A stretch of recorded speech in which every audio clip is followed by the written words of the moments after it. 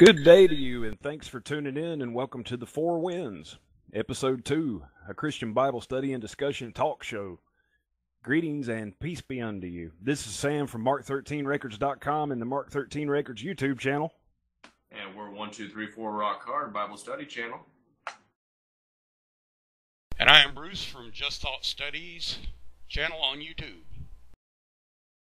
In this episode, we'll be discussing familiar spirits, murmuring against God, and fallen angels and giants. Before we begin this Bible study, let us begin by asking our Father for blessing and wisdom and guidance and understanding from His most holy word in prayer. So let us pray. Our Father, who art in heaven, glory be unto thy name forever. We come gathered before you, Father, to ask for wisdom and guidance and understanding and the ability to teach these truths to those who seek your counsel and your face. We ask, Father, that you open eyes and ears and hearts and minds to be able to receive these truths. We ask your blessing upon this endeavor, Father. We ask that you be our light down that narrow path which leads to truth. And we ask these things, Father, in the name of our Lord and Savior, Jesus Christ, Yeshua Messiah. Amen. Okay, to start this off, let's begin with our first subject, familiar spirits. What are familiar spirits? Well, to put it simply, familiar spirits are beings of a demonic nature, which appear to those who enchant them or call them up, that is to say, who conjure them up, as the spirits of persons which were known to them in life, but which have passed on. Yet there are those that make money off of the bereaved by conjuring up spirits, which are not really the souls that have passed on to our Father. Now, most of the time this is done through fakery, likened unto magic. But other times there are those who do what is called the practice of channeling, and they speak with the voices of spirits. And supposedly the spirits are those that have passed on. This practice is called necromancy. But what does our Father's Word say about this practice? Let us go now, and we will cover some scriptures concerning how our Father feels about this. Then we will read from other scriptures about familiar spirits and even demons when they have spoken and where it is recorded in Scripture. Let us begin with Deuteronomy chapter 18 and verse 9. You can turn there in your Bibles if you wish, or you can just listen in. The verse will be put on the screen for you. So, again, Deuteronomy chapter 18 and verse 9. And verse 9 reads, When thou art come into the land which the Lord thy God giveth thee, and this of course would be the land of Canaan, thou shalt not learn to do after the abominations of those nations. In other words, you're not going to learn to do the filth of those nations, and nations here are the Gentiles or the heathen nations. In other words, those who do not know God and who worship false gods and live by fleshly means. In other words, they have no concept of our Father that brought the children forth out of Egypt. Verse 10. There shall not be found amongst you, in other words, amongst Israel, any one that maketh his son or his daughter to pass through the fire. Now this was the practice of Moloch. Moloch, of course, was where people would sacrifice their children or other people to their god Baal. They would burn them alive as an offering to appease their gods. To continue with the verse. Or that uses divination, or an observer of times, or an enchanter, or a witch. Remember the witch of Endor? We will cover that story very soon. Verse 11. Or a charmer, that is to say a spirit charmer, or a consulter with familiar spirits, or a wizard, or a necromancer. A necromancer is made up of two words, necro and romancer. It is a spirit charmer. It is one who conjures up or summons up the dead, supposedly, only it is not the dead, as in family or friends that have passed on, but rather it is evil spirits, which you could say are spiritually dead, but they speak with the voices of people that are familiar to you, and they have fooled a lot of people down through the centuries. Verse 12. For to do these things are an abomination. In other words, they are filth unto the Lord. Because of these abominations, the Lord thy God doth drive them out from before thee. In other words, because of these abominations and these heathen practices, God was driving out these people, the Canaanitish people, before the children of Israel. Now turn over, if you will, to the book of Isaiah, chapter 8 and verse 16. And again, the verse will be provided on the screen if you don't want to turn there. We're going to begin with verse 16 of Isaiah chapter 8. So Isaiah chapter 8 and verse 16, and it reads, "Bind up the testimony, seal the law among my disciples." In other words, bind up the testimony, that is the word of God, and seal up the law among my disciples. In other words, amongst my disciplined ones. Seal them, as in the seal in your forehead. Verse 17. "And I will wait upon the Lord, that hideth his face from the house of Jacob, and I will look for him." And of course he would hide his face from the house of Jacob for a number of reasons. First and foremost, that Jacob would fall away from the Lord a number of times, as we covered in the Old Testament in many Bible studies. Verse 18. "Behold, I and the children who the Lord hath given me are for signs and for wonders in Israel, from the Lord of hosts, which dwelleth in Mount Zion." In other words, Israel was for signs and wonders. Those are the children that was given him. Many wonders would be worked through them, and it would open up the eyes of many. This is one reason why it is said that through Isaac would the seed be called, and of course through Jacob. Verse 19. "And when they shall say unto you, Seek unto them that have familiar spirits, and unto wizards that peep and that mutter, should not a people seek unto their God?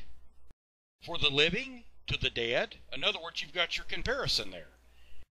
When they tell you to seek after familiar spirits, first of all, you're not going to be talking to the dead. God does not allow that.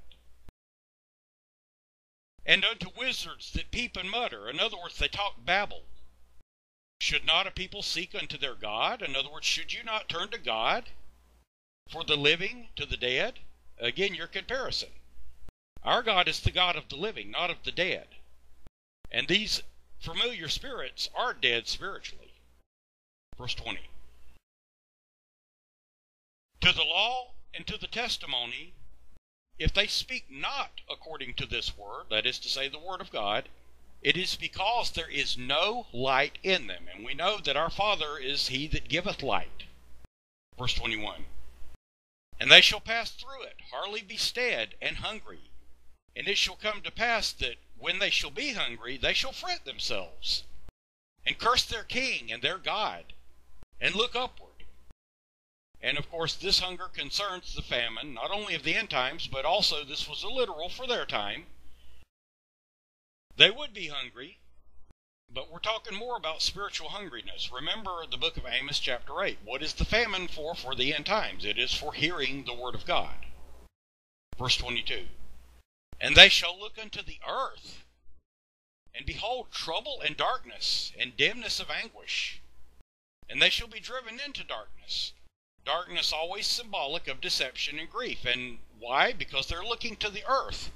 They're looking to the fleshly. They are not looking to our Father. Thank you, Bruce. That was very good. Now to continue with these familiar spirits, let's go into Isaiah 29, verse 1, and it reads, "Woe to Ariel, which is to say Lion of God, or the Valiant One, the city where David dwelt. Add ye year to year, and let them kill sacrifices." Ariel in this case is a symbolic name for Jerusalem. Verse 2, "Yet I will distress Ariel, and there shall be heaviness and sorrow, and it shall be unto me as Ariel." 3, "And I will camp against thee round about, and will lay siege against thee with a mount," or a nation, "and I will raise forts against thee."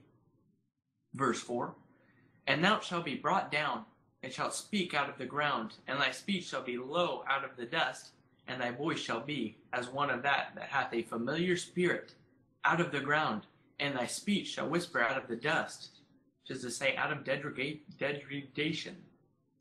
Verse 5, Moreover, the multitude of thy strangers shall be like small dust, and the multitude of the terrible ones shall be as chaff that passeth away. Yea, it shall be as an instant suddenly at his coming, Christ. 6.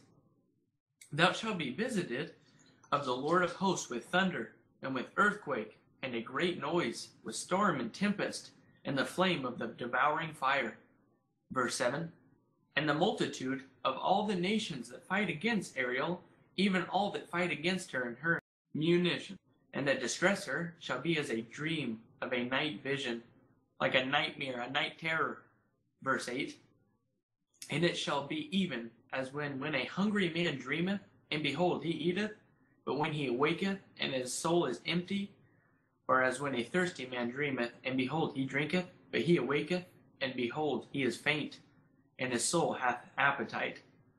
So shall the multitude of all the nations be that fight against Mount Zion. Verse 9. Stay yourselves and wonder, cry ye out and cry. They are drunken, but not with wine. They stagger, but not with strong drink. Verse 10. For the Lord hath poured out upon you the spirit of deep sleep, and hath closed your eyes. The prophets and your rulers, the seers hath he covered. Last verse to complete, verse 11. And the vision of all is become unto you as the words of a book that is sealed, which men deliver to one that is learned, saying, Read this, I pray thee. And he saith, I cannot, for it is sealed.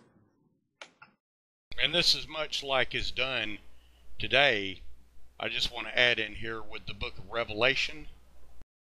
They will say, you can't read the book of Revelation, that's a sealed book. And they'll even tell you the same thing about Daniel, but they don't realize that the book of Daniel was sealed up for many days. In other words, it was for a time long ahead.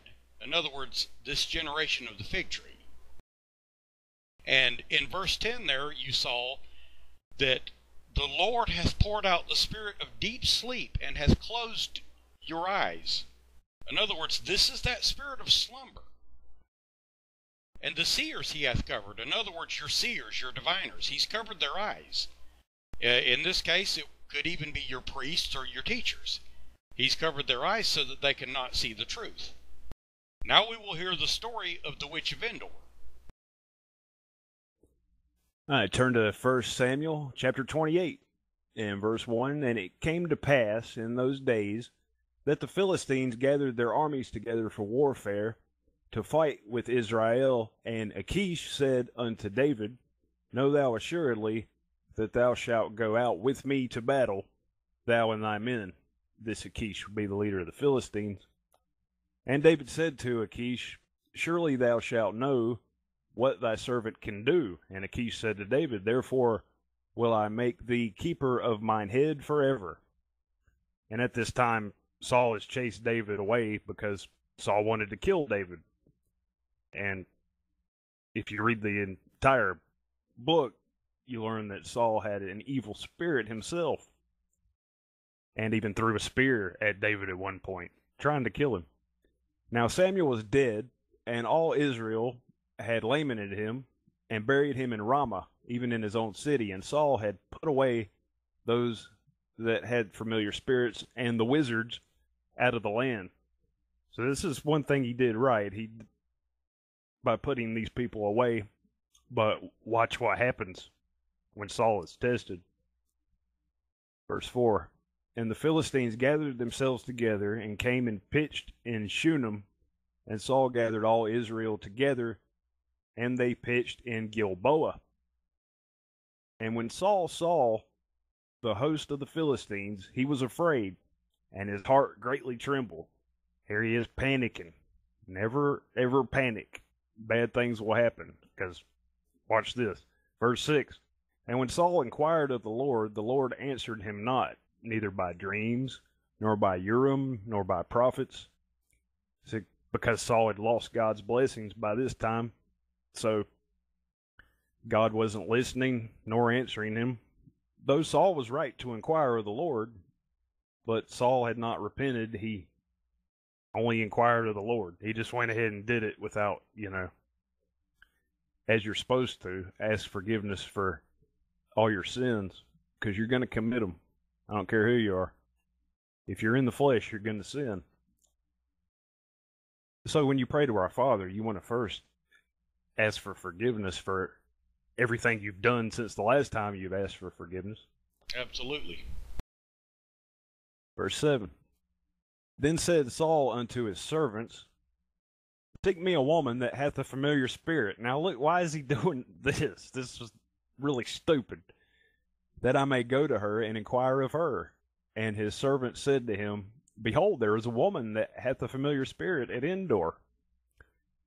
They would have been doing him a favor if they'd have said, I'm sorry, we don't know of any familiar spirits. But now Saul turns to those he had put away from Israel. He got rid of all the witches and wizards, and now here he is going inquiring to one. I kind of feel sorry for the guy. Saul will commit apostasy by listening to this enchanter. This is bad, bad. Verse 8. And Saul disguised himself and put on other raiment, and he went, and 2 men with him. Now, why would he disguise himself? Because all the witches know that they've been cast away by Saul, and he's out to kill them. So he would have to disguise himself, because they would, when he came walking up, they would of course take off running, naturally. And they came to the woman by night, and he said, I pray thee, divine unto me by the familiar spirit, and bring me him up, whom I shall name unto thee. And the woman said unto him, behold, thou knowest what Saul hath done, how he hath cut off those that have familiar spirits and the wizards out of the land.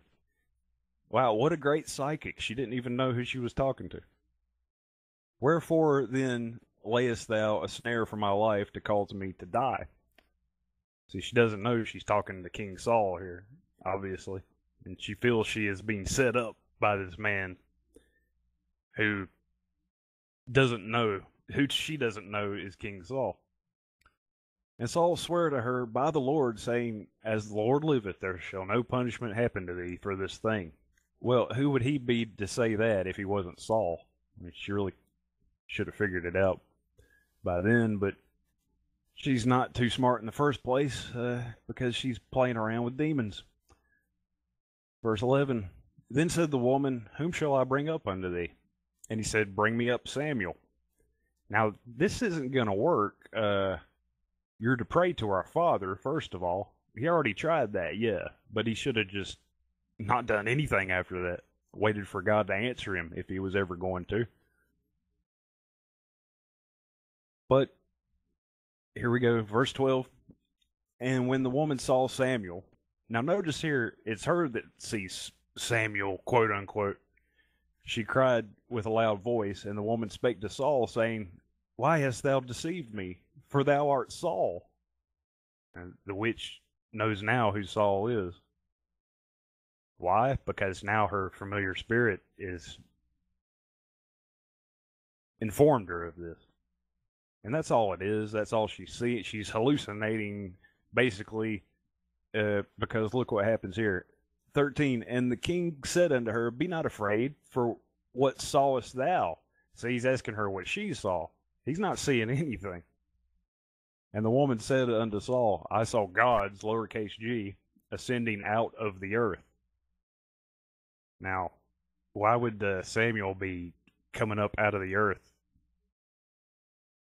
Is the first red flag here. Well, it's about the third or fourth one, really, but that should tell you something's horribly wrong here. Verse 14, and he said unto her, what form is he of? And she said, an old man cometh up, and he is covered with a mantle. Well, see, right there, we know that a spiritual body doesn't get old. So why is this an old man? Angels are always look young. Anytime they're described, they're not old. And Saul perceived that it was Samuel. He thought it was Samuel.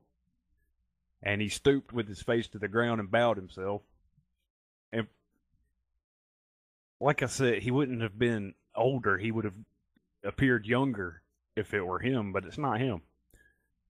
And if you look at Ecclesiastes chapter 12, verses 6 and 7, and 2 Corinthians chapter 5, 6, and 8, when we die, we instantly go back to God who created us, no matter who you are. And so this thing that appears to be Samuel to the witch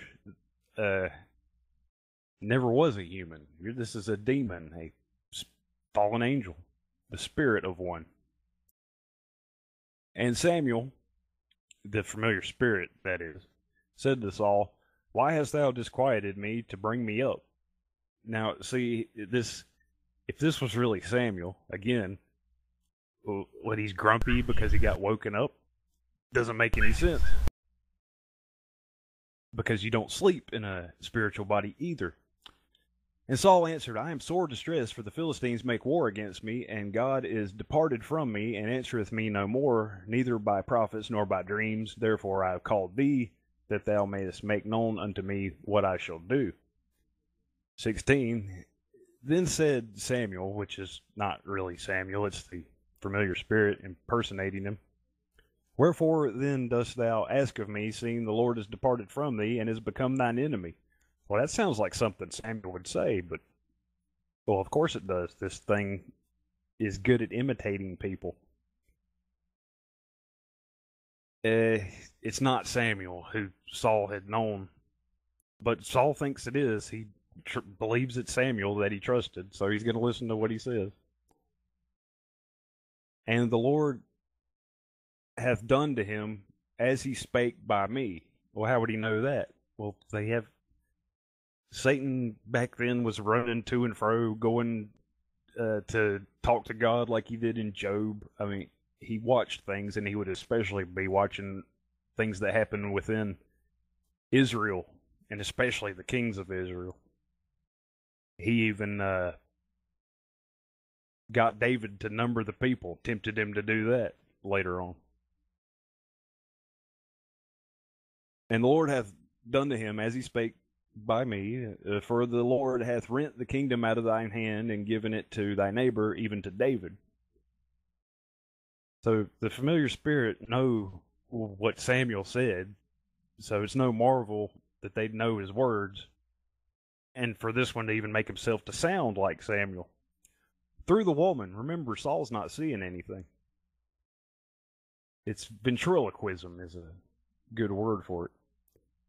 Verse 18, "Because thou obeyedest not the voice of the Lord, nor executest his fierce wrath upon Amalek, therefore hath the Lord done this thing unto thee this day."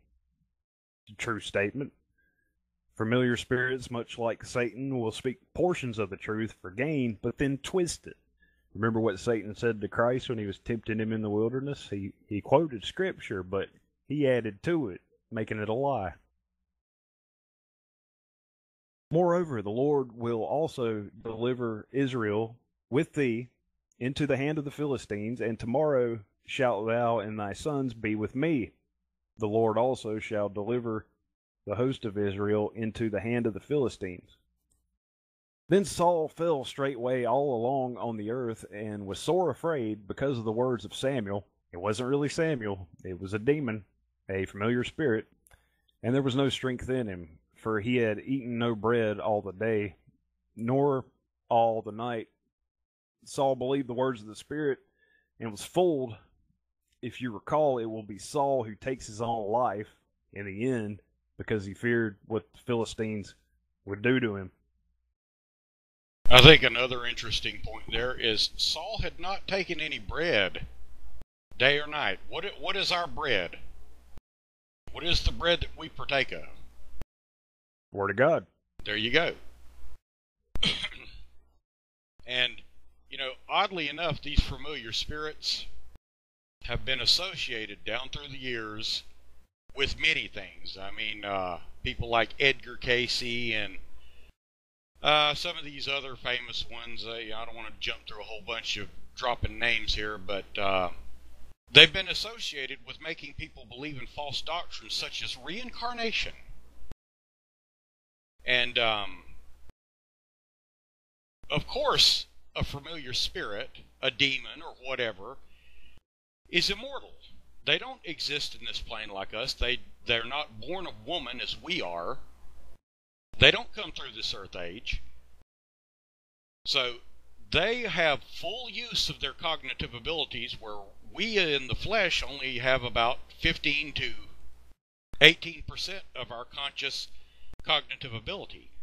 So we're like putty in their hands when it comes to fooling us. But there are cases where people will go to a spirit chanter, a necromancer. They've got different names for them today, mediums and such, and the medium will tell them, yes, you have memories. I can see that you lived in this place in Italy. I see a house, and at the end of the road there is a tall building which looks like an old castle. And of course, they name the name of the street, and the people will go and investigate this and find out, oh my God, this place actually exists, and the building's still here, this 800-year-old building. And the rooms are just like the medium said it would be, and there's the tall building. Why do you suppose that is? A lot of people would say, well, because mediums have power. They're blessed with powers. Well, you know, there may be some mediums that are blessed with power from God, such as that help solve crimes and stuff like that. But moreover, what you've got here is a demon spirit that possessed a body 800 years ago or so, or 400 years ago, or at any time in the past. And of course they can conjure up these memories and even speak the languages. I mean, we could get into a whole nother subject of speaking with tongues on that. Because a lot of people believe that speaking in tongues is a bunch of babble, when it's not. When God, our Father, speaks, that is to say the Holy Spirit, every ear that hears it understands it. But then you've also got possession, such as happened in the time of Christ and various times down through history. People have been possessed by demons, but Christ gave us power over them to cast them out. To cast them out of this earth age in His name. So that's what you're dealing with here. You know, this has taken on a life of its own, where people actually believe in reincarnation because of this nonsense. And it's even become a religion where people who call themselves Christians try to knit together a whole bunch of religions, including adding reincarnation to it. And, you know, we're only put into this flesh one time. We go through this flesh age but once. So there is no such thing as reincarnation. If people do have what they call locked up memories or whatever of things from the past, which seem like deja vu to them, or they have these visions and have these memories. Oh, I was in Britain in 1864 as this famous general, or I was in some other place. It's because a demon passed through that person way back in that time, and all they have to do is pass through them for moments even, and gather memories, and then they can deposit them to the medium or to the person.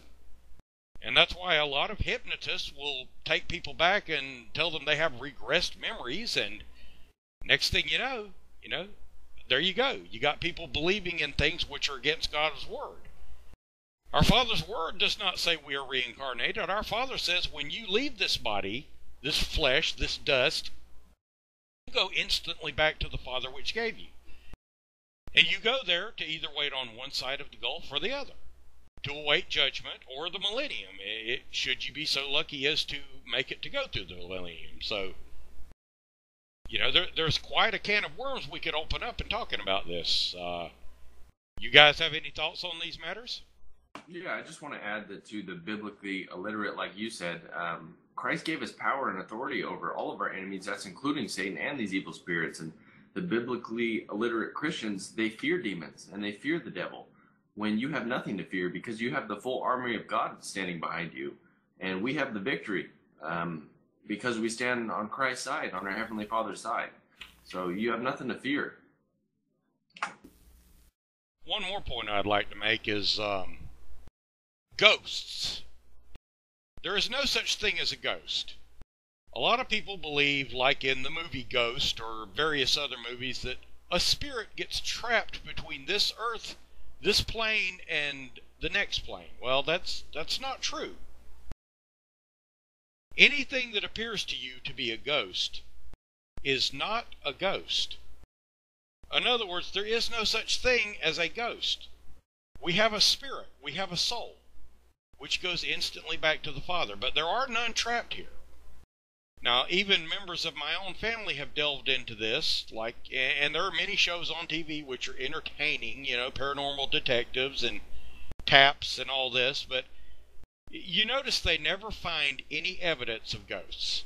It's always, oh, we're getting a reading here. Oh, there's a cold spot here. Oh, look at the dust swirling around here. There's something in here. Or it's always, oh, something just touched me. Was that you? Was that you guys? Did you touch me? It's like it's scripted, and it most likely is, because guess what? If these shows don't get ratings, then they're canceled. So that's what this is all about. There's no such thing as a ghost. When you die, you go back to the Father. And if you're a Christian, you either believe that, or then you have to believe that God is a liar. So it's written in His Word where your soul goes. Again, Mark covered it very well. Ecclesiastes chapter 12, along about verse 7, and 2 Corinthians chapter 5, around verses 7 and 8. So to be absent from this flesh body is to be present with the Lord. Even the malefactor on the cross. This is one who had done evil all of his life. What did Christ say to him? We covered this in the last Four Winds show. He said, "Today you shall be with me in paradise." So there you have it. And also Luke 10:19, having power over all of our enemies, including Satan. That's right. We have the power to tread on. Be sure and send them back to where they came from. Yeah, when you cast one out, in the name and authority of Jesus Christ, cast them out of this earth age back to where they came from. Use the power that Christ has given you as a Christian, as a disciplined one in the Word of God. So now, Rock Hard's going to cover murmuring against God, our next subject. Yeah, we sure will. Thank you, Bruce, and thank you, Mark. Let's get on to it. Okay, so our next subject, which was what you said, was murmuring against God. All through the Bible, we have seen the children of Israel murmur against God, despite all that He had done for them in freeing them from bondage of Egypt and taking care of them in the wilderness before their enemies and prophecies of man, which do now and shall even in the future murmur against God. But now, let's go and we'll read some of these times when Israel defied God and then that they murmured against Him.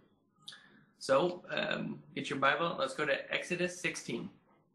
Verse 1, and it reads, "And they took their journey from Elim, and all the congregation of the children of Israel came unto the wilderness of Sin, which was between Elim and Sinai.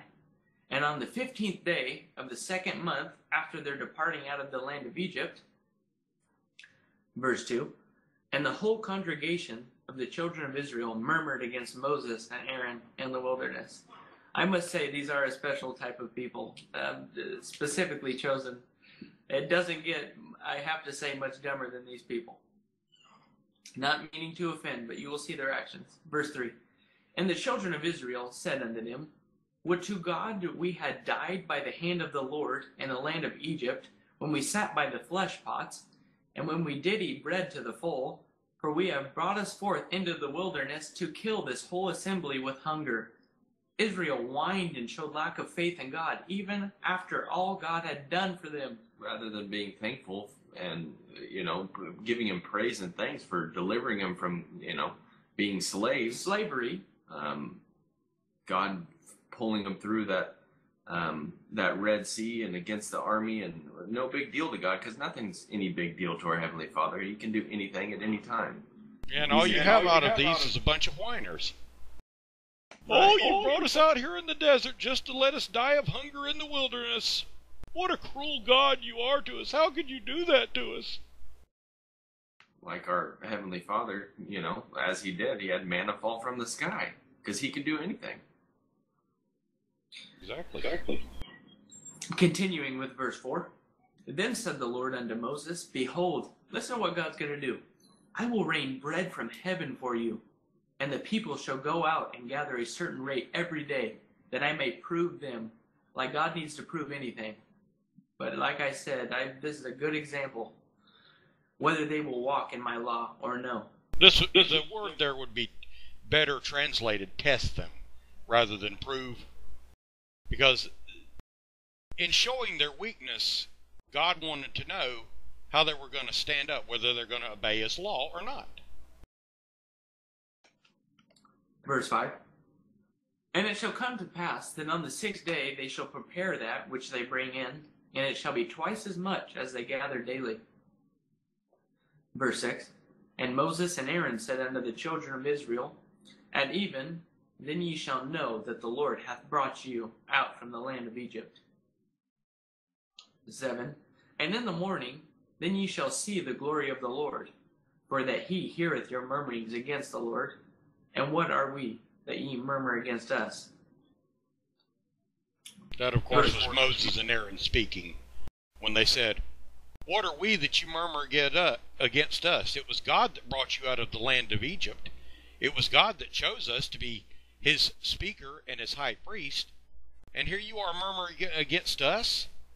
All we've done is what God said and delivered you out of bondage, which you hated, which you whined to the Lord for. Good point, Bruce. Verse 8. And Moses said, This shall be, when the Lord shall give you in the evening flesh to eat, and in the morning bread to the full, for that the Lord heareth your murmurings, which ye murmur against him. And what are we? Your murmurings are not against us, but against the Lord. Exactly. They're murmuring against the Lord and murmuring against Moses and Aaron. Because Moses has chosen these two, much like he will choose the two witnesses of the end times. God, that is to say, God will had chosen these two, and much like he will choose the two witnesses of the end times, it's going to be the same thing all over again. People are going to hate them. People are going to revile them. And these people did not understand. These children of Israel of this time period were not exactly the sharpest crayons in the box, if you ask me. Agreed. Continuing. Verse 9. And Moses spake unto Aaron, saying unto all the congregation of the children of Israel, Come near before the Lord, for he hath heard your murmurings. 10. And it came to pass, as Aaron spake unto the whole congregation of the children of Israel, that they looked toward the wilderness, and behold, the glory of the Lord appeared in the cloud. 11. And the Lord spake unto Moses, saying, 12. I have heard the murmuring of the children of Israel. Speak unto them, saying, At even ye shall eat flesh, and in the morning ye shall be filled with the bread, and ye shall know that I am the Lord your God. 13. And it came to pass that at even the quails came up and covered the camp, and in the morning the dew lay round about the host. 14. And when the dew that lay was gone up, behold, upon the face of the wilderness there lay a small round thing, as small as the hoar frost on the ground. And of course, this would be the manna, which the word manna simply means, what is it? They didn't know what to call it. Angel's food. Exactly. Verse 15. And when the children of Israel saw it, they said one to another, It is manna. For they wist not what it was. And Moses said unto them, This is the bread which the Lord hath given you to eat. And still they're in disbelief. 16. This is the thing which the Lord hath commanded. Gather of it every man according to his eating, and omer for every man according to the number of your persons. Take ye every man for them which are in his tents. Verse 17. And the children of Israel did so, and gathered, some more, some less. 18. And when they did meet it with an omer, he that gathered much had nothing over, and he that gathered little had no lack. They gathered every man according to his eating. Okay. I want to interject here. What is this manna symbolic of? Well, again, it is symbolic of that bread of life. As you read on in this, past verse 20 or so, they gathered it every morning. In other words, this was your daily bread. And every man was full according to his eating. And when the sun waxed hot, it melted. In other words, if you don't stay in your Father's Word, it kind of melts out of your hands. This is one reason why it was called, the first time something was called the daily bread. And they were fed daily with manna, which is to say angel's food. But where did it come from? From our Father in heaven. Well, when he gave us Yeshua, which is to say Jesus Christ, what did he give us? He gave us the bread of life. And we see a type and example in this of that exact thing through this manna. Yeah, that's right. Jesus Christ being the living Word, and we are to get in that Word every single day, not just give 45 minutes to Him on a Sunday morning. We give every day to Him. There should be nothing more important in our lives than serving our Heavenly Father and pleasing Him in every way that we can by planting seeds and studying His Word and sharing what we have learned. Well said. Continuing with verse 19 of Exodus 16. And Moses said, let no man leave of it till the morning. Verse 20. Notwithstanding, they hearkened not unto Moses, but some of them left of it until the morning, and it bred worms and stank. And Moses was wroth with them. And in the end times, if you're waiting for, the first Christ, false Christ, you're not studied in Father's Word, you're going to fall to Him, and it's going to stink, and it's going to bred worms, because we are to get in His Word now and know ahead of time. Very good. Verse 21, the last verse to complete. And they gathered it every morning, every man according to his eating, and when the sun waxed hot, it melted. And again, that's the point I was making. In other words, they gathered it every morning. The first thing they did every morning was to go out, and if they left it out there, it bred worms and stank. Well, what happens to your Father's Word if you don't open it up and read it? Of course, the Word does not rot and stink, but by a spiritual example, to those who are spiritually blind, it stinks because they don't know it. They don't understand it. And when they try to understand it, it makes no sense to them. So take it on the spiritual level intended rather than on the literal, and you'll see much deeper into this. And to document what you were saying earlier, let me read real quick. John 6:48, where Christ says, I am that bread of life. 49, your fathers did eat manna in the wilderness and are dead. 50, this is the bread which cometh down from heaven, that a man may eat thereof and not die. 51, I am the living bread which came down from heaven. If any man eat of this bread, he shall live forever. And the bread that I will give is my flesh, which I will give for the life of the world. That's exactly right. You're an overcomer. You got in His Word ahead of time. You're not going to fall to Satan. You're not going to fall to any of those trials. Christ foretold us. He expected us to read it, and when we do that, we receive that eternal life. We know that those that do fall to Satan, their salvation is based off their works in the millennium. Exactly. And I'll tell you what else. That's one reason why we do the ceremony of Holy Communion. A lot of people think, well, that's silly, to take Holy Communion, but what are we partaking of? Well, it's symbolic that we're partaking of that unleavened bread, the bread of life. And we're partaking of the wine. In other words, Christ's blood shed on the cross, the fruit of the vine, which fattens us up and makes us able to stand in the battle in the day of the Lord, because we have the truth within us. And what's that? That's that gospel armor, that spiritual armor that we put on, having that seal of God in our foreheads, knowing the knowledge and having that wisdom that our Heavenly Father bestows unto us to be able to stand. That spiritual armor, because that battle in the end times is being a battle, because there is that famine for the word of God. So we stand fighting against the spiritual side.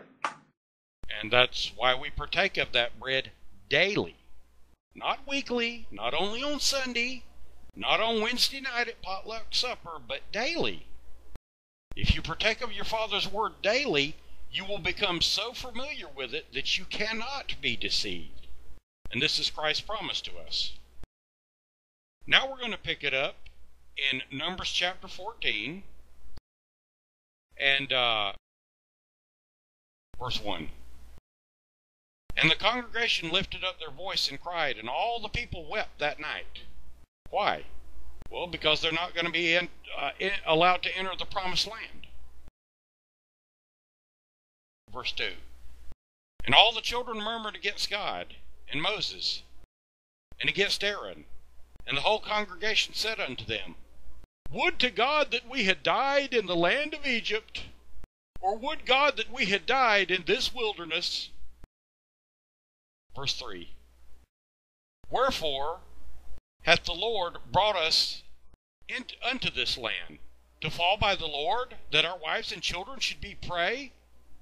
Were it not better for us to return to Egypt? Verse 4. And they said one to another, Let us make a captain, and let us return to Egypt. In other words, Israel is now in rebellion against God, and against Moses and Aaron, but moreover against God. Why have you led us out here in the desert just to kill us, or to be overcome by some army, especially these giants? Verse 15. Then Moses and Aaron fell on their faces before all the assembly of the congregation of the children of Israel. Verse 6. And Joshua the son of Nun, and Caleb the son of Jephunneh, which were of them that searched the land, in other words, that went through the land of Canaan, rent their clothes. In anger, that is to say.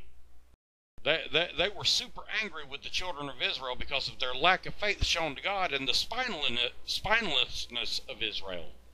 Verse 7. And they spake unto all the company of the children of Israel, saying, The land which we passed through to search it is an exceedingly good land. Verse 8.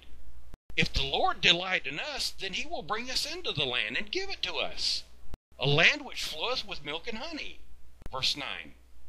Only rebel not ye against the Lord, neither fear ye the people of the land, for they are bread for us. In other words, basically, we'll chew them up and spit them out. Their defense is departed from them, and the Lord is with us. Fear them not. In other words, you Israelites, do you not remember what just happened to the land of Egypt to free us? Do you not remember the parting of the Red Sea? Do you not remember seeing God in the pillar of smoke and in the fire by night to light the camp? Do you not remember the manna and the quail and the water from the stone? I mean, what is with you people? God is with us. We can take them. Verse 10. But all the congregation bade stone them. In other words, they wanted to stone them with stones. And this is symptomatic of what happens whenever you speak and teach the truth. Remember what they wanted to do at Christ at first before they crucified him. The scribes and Pharisees, the Sanhedrin, took up stones to throw at him and kill him. And the glory of the Lord appeared in the tabernacle of the congregation before all the children of Israel. Verse 11. And the Lord said unto Moses, How long will this people provoke me? And how long will it be ere, that is to say, until they believe me? In other words, what have I got to do? For all the signs which I have showed among them? In other words, I've heard of people that were slow on the uptake, but you guys are ridiculous. Verse 12. I will smite them with pestilence, and disinherit them, and will make thee a greater nation and mightier than they. In other words, he's talking to Moses here. Verse 13.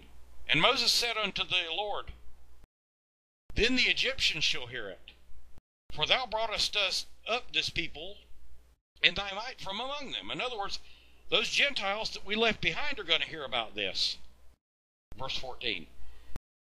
And they will tell it to the inhabitants of this land, in other words, of the land of Canaan.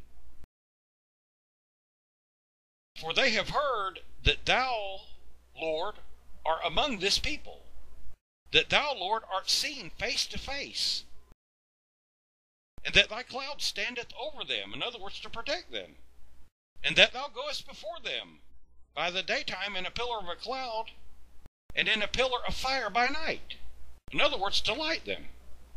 A cloud to protect them from the heat during the day, and lead them, and fire by night to light them. In other words, so they can see. This is one of the reasons why God is called the light of the world, and the same with Emmanuel, who is God with us. Jesus is the light to the world. Verse 15.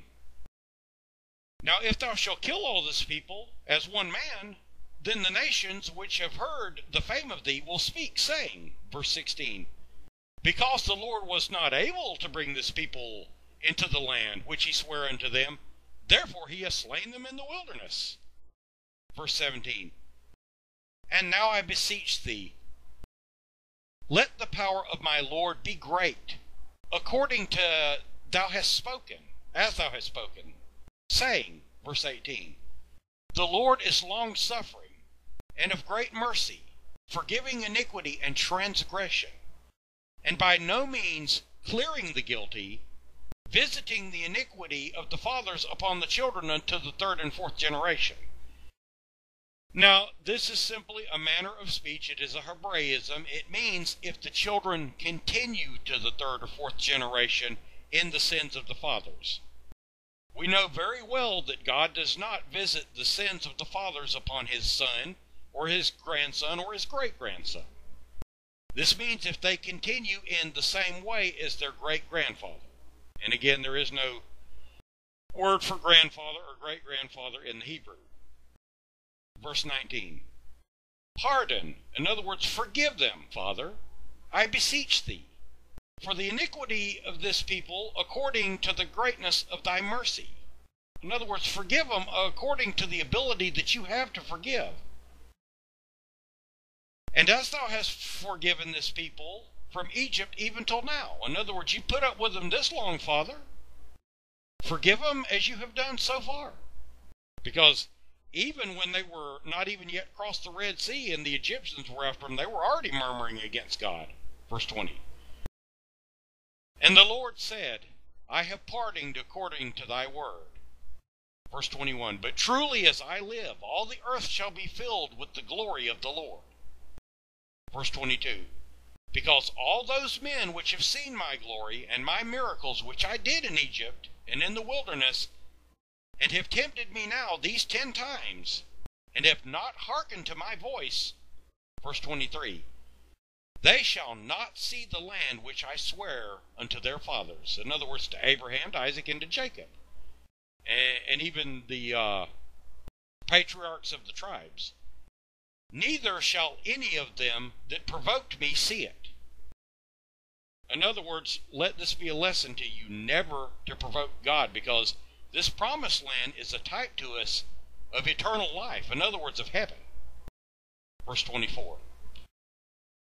But my servant Caleb, because he hath another spirit. In other words, he had a faithful spirit. He was not a doubter. You could even say he carried with him the Holy Spirit. With him, and hath followed me fully. In other words, he's got a faithful spirit with him and has followed me fully. He has not doubted me. Him I will bring into the land whereinto he went, and his seed shall possess it. In other words, Caleb's safe. He's going to get to go into the land. And we also know that Joshua the son of Nun would. As a matter of fact, he would lead the children of Israel in after the death of Moses, or whatever Moses' fate was. Verse 25. Now the Amalekites, which are the children of Esau, and the Canaanites dwelt in the valley. Tomorrow turn you, and get you into the wilderness by way of the Red Sea. In other words, turn yourselves around and go back to Kadesh. Go back into the wilderness of sin. You're not going into that promised land. Verse 26. And the Lord spake unto Moses and to Aaron, saying, verse 27, how long shall I bear with? That is to say, how long shall I have to tolerate this evil congregation, which murmur against me? I have heard their murmurings of the children of Israel, which they murmur against me. You know, God is the heart knower. He even knows what you're thinking, let alone when you're speaking it. Verse 28. Say unto them, as truly as I live, saith the Lord, as ye have spoken in mine ears, so will I do unto you. In other words, you were afraid to go into the land of Canaan because of those big, terrible giants. And you were afraid to go because your children were going to be made of prey and you were going to be carcasses all over the place. In other words, you doubted me. So as you have said, so shall it be done to you. Verse 29. Your carcasses shall fall in the wilderness. And all that were numbered of you, according to the whole number from 20 years old and upward, which have murmured against me, verse 30, doubtless ye shall not come up into the land. And again, that's the promised land. Concerning which I swear to make you dwell therein, save Caleb the son of Jephunneh and Joshua the son of Nun. The only two that were allowed to enter into the promised land of those that left out of Egypt. Why? Because they showed faith unto God, they did not whine, and they were brave because they knew that God was with them. And Joshua even being a type of that Yahshua, Jesus Christ, which leads us into the promised land of eternal life. Verse 31. But your little ones, that is to say your children, your offspring, which ye said should be a prey, them will I bring in. And they shall know the land which ye have despised. In other words, you despised it because you feared it, because you doubted me. Verse 32. But as for you, your carcasses, they shall fall in this wilderness. Verse 33. And your children shall wander in the wilderness 40 years. And of course, 40 being the number of probation. In other words, a probationary period. And bear your whoredoms until your carcasses be wasted in the wilderness. In other words, until all this generation that doubted him and spake against him and showed lack of faith in God have died off. Verse 34. Even after the number of days which he searched in the land. In other words, the sons that had gone into the land had searched for 40 days. Even 40 days, each day for a year, shall ye bear for your iniquities, even 40 years. And ye shall know my breach of promise. In other words, you're going to know that I had to break my promise with you. Because I promised to take you into the land, but you caused this to happen. You caused me to breach my promise, and that is something you never want to have to make the Lord do. In other words, the Lord promises us all eternal life if we will turn from our wicked ways and seek his face and counsel and repent of our sins and worship him. But if you don't do that, then hey, the contract is broken. Verse 35. I, the Lord, have said, I will surely do it unto this evil congregation that are gathered together against me, even after all that he'd done for them, in the wilderness, and they shall be consumed, and there they shall die. Verse 36. And the man which Moses sent out to search the land, who returned, and made all the congregation to murmur against him, by bringing up slander upon the land, in other words, by telling these tales of woe. Verse 37. Even those men that did bring up the evil report of the land died by the plague before the Lord. In other words, the Lord put a plague upon them. They didn't even have to wait to die. They didn't even have to wander around for 40 years. Verse 38. But Joshua the son of Nun and Caleb the son of Jephunneh, which were of the men that went to search out the land, lived still. In other words, God added to their lives so that they would be able to enter into the land. Or either that or they were young men at the time in the first place. Verse 39. And Moses told these sayings unto all the children of Israel, and the people mourned greatly, and of course they would mourn greatly. They had been promised the promised land. Well, I want you to take a type from this, because there are people this day which think they're headed for the promised land, which is to say heaven and glory bound. And they're going to make a big mistake by not studying our Father's Word. And they're going to fall and worship the Antichrist. And when they do that, they're going to breach the promise. And then when the true Christ returns, they're going to pray for the mountains to fall on them. And there's going to be wailing and gnashing of teeth. Most people take that to mean pain. But what it really means is they're going to be so embarrassed to face the Lamb, that is to say Jesus Christ, Yeshua, that they're going to pray for the mountains to fall on them.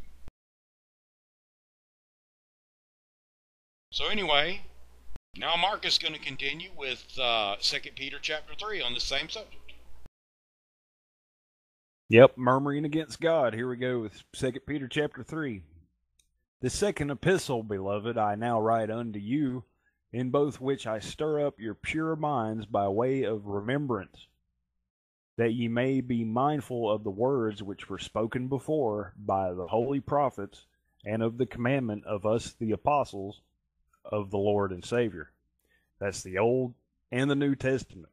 Well, I thought the Old Testament was done away with. Well, you're wrong, because here Peter is talking about it and referring to it, as all the apostles and Christ did all throughout the book, the New Testament, that is. Verse 3, knowing this first, that there shall come in the last days scoffers, walking after their own lusts. You ever seen anybody like that? And when's the last days? Well, you're living in them, Jack, because in 1948 began the final generation, the generation of the fig tree. So they're walking after their own lusts and their own beliefs even. They're self-absorbed to the nth degree. Which, is it anything new? Well, no, because we just read about what happened in the wilderness. After God had talked to them and delivered them out of Egypt, I mean, they saw all this. They went through the Red Sea after it was parted and everything. And still, it's almost unbelievable that that would be their attitude after all that. But people are people. Verse 4, and saying, where is the promise of his coming? For since the fathers fell asleep, all things continue as they were from the beginning of the creation. They say, where is Christ coming? Nothing's changed since the beginning. Well, is it the generation of the fig tree or not? Yeah, it is. You ever heard of Israel? 1948, that's what started it. Verse 5, for this they willingly are ignorant of. Did they just not know any better? No, they're willingly ignorant. You start talking to them about it, and they zone right out. It's amazing to watch. That by the word of God, this is what they're willingly ignorant of, and this is really common sense, that by the word of God the heavens were of old, and the earth standing out of the water and in the water, in the first earth age, whereby the world that then was, being overflowed with water, perished. And why did this happen? Because of Satan's rebellion. You can also read about it in Jeremiah chapter 4. But think about it. Why would God create the land underneath the water? Go back to Genesis chapter 1, and there it is right there. In the beginning, God created the heaven and the earth, period. Didn't say when. We don't know how much time is in between those two verses. Some people call it a gap theory. It's not a gap theory. It says what it says. Yeah, it could even be billions of years. Yeah. I mean, we know that there are fossils and a fossil record that go far back into history, or prehistory even. And look at the canyons that have been whittled down over many millennia, many eons of time. You know, the earth is vastly older than people think. There are even Christians now these days that still teach that old idea that the earth is no more than 7,000 years old, and that's just silly, you know? Yeah, they're willingly ignorant. Yeah, there you go. Verse 7, but the heavens and the earth which are now, that's the second earth age, that's the earth age we're living in now, by the same word are kept in store, reserved unto fire against the day of judgment and perdition of ungodly men. Now, it's not the flood of Noah from Genesis chapter 6, because Noah's flood happened in this earth and heaven age. It quite clearly just stated that the heavens and the earth, which are now, by the same word, the word of God, are reserved until the day of judgment and perdition of ungodly men, from Satan right down to those that follow him. And it's quite clearly stated in the previous verse, the world that then was, being overflowed with water, perished. As the catapult, the overthrow, when Satan tried to overthrow God. God was more than just a little bit upset about it, and instead of destroying a third of his children, he destroyed that earth age and created this one. And that's why you're here, to make up your mind whether you're going to love God or Satan or somebody else. Yeah, that's why we have no memory of that. Yeah. We have no memory of those events, because we're in the flesh. But beloved, be not ignorant of this one thing. Well, is this something we need to know? Well, it says be not ignorant of this one thing. I would say so. That one day is with the Lord as 1,000 years, and 1,000 years as one day. So you see what he's getting at here. The millennium is what comes after. It begins when the true Christ returns at the seventh trumpet. So you got that buffer zone there where they're really going to have a chance, because he really, really, really doesn't want to have to kill any of his children that he created. The next verse states so. Verse 9. The Lord is not slack concerning his promise, as some men count slackness, but is long-suffering to usward, not willing that any should perish, but that all should come to repentance. And there you have it. There's the will of God right there, that none should perish. It's what he wants. He doesn't want to have to destroy his children. And I don't see what else he could do. I mean, 1,000 years on top of a whole flesh life, you know? Verse 10, but the day of the Lord, that's the millennium, will come as a thief in the night, in the which the heavens shall pass away with a great noise, and the elements shall melt with fervent heat. The earth also and the works that are therein shall be burned up. There's the works that are therein. It's written that the Lord comes as a thief in the night, because everybody will think he's already here. They're going to think Satan's Jesus. So it's going to come as quite a surprise when the true Jesus shows up, like a thief, because that's the last thing they're going to expect. And Satan will be here as Antichrist, claiming to be Jesus' return. So nobody will be on the watch for the thief in the night, as Christ told us in Matthew 24, verses 32 through 51. Seeing then that all these things shall be dissolved, that's the evil rudiments, what manner of persons ought ye to be in all holy conversation and godliness, looking for and hasting unto the coming of the day of God, the millennium, wherein the heavens being on fire shall be dissolved, and the elements, all that offends, rudiment things, shall melt with fervent heat. Nevertheless, we, according to his promise, look for new heavens and a new earth, wherein dwelleth righteousness, just as it is written in Revelation chapter 22. Wherefore, beloved, seeing that ye look for such things, be diligent that ye may be found of him in peace, without spot, without blemish, that is to say, and blameless. Be steadfast and hold to the truth. Do your best. We're going to mess up at times. It's unavoidable, but all you got to do is repent and keep moving on forward. It's going to happen. But do your best to, not do anything wrong. You're going to. But when you slip up, just apologize in Christ's name. And it's erased from next to your name where the record's kept. And you don't want to be embarrassed when you have to answer for it, Verse 15, and account that the long-suffering of our Lord is salvation. even as our beloved brother Paul also, according to the wisdom given unto him, hath written unto you, to warn you. There he is giving Paul credentials. Yeah. I mean, a lot of people say Peter and Paul were at odds with each other, and this, that, and the other, but maybe in a few minor things, but not when it comes to the big stuff. But it's said quite clearly that in the end times are going to come scoffers. Well, as we saw, as you stated earlier, Mark, look at the children of Israel. What a hard-headed people.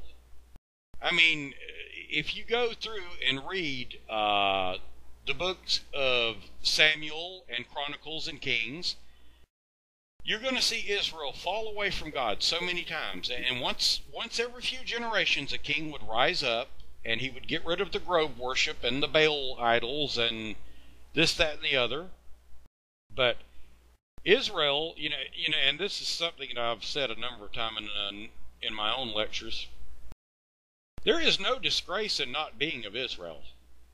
A lot of people write me on the Lost Tribes of Israel Revealed and say, you're trying to lift yourself up. You're trying to say that you're better than anyone else, because you're an Israelite or whatever. And that is not the case. I mean, more often than not in the Bible, the Gentiles were more accepting of God's word than sottish, stiff-necked Israel were. So you've got these scoffers and this murmuring, and it even goes on today. I mean, Christians, which are weak-spined, shall I say, delicate little flowers, the first thing that happens to them that's wrong, God hates me. Or if they lose someone in their life, a loved one, a mother, brother, sister, father, whatever, they're angry at God. And if they knew the joy and pleasure that their loved one was most likely experiencing being back with God, they would not feel that way. But people are selfish, and we are in the flesh, and as I said earlier, we only have about 15 to 18% of our cognitive ability. We don't see things as fully as we should. So, you've got murmurers and scoffers in these end times. You've got your atheists, and you've got your alternative lifestyleists, and you've even got, I shudder to say this, but socialist churches. Socialist Christian. Well, that in itself is an oxymoron. There's no such thing as a socialist Christian. I mean, look what socialism brings.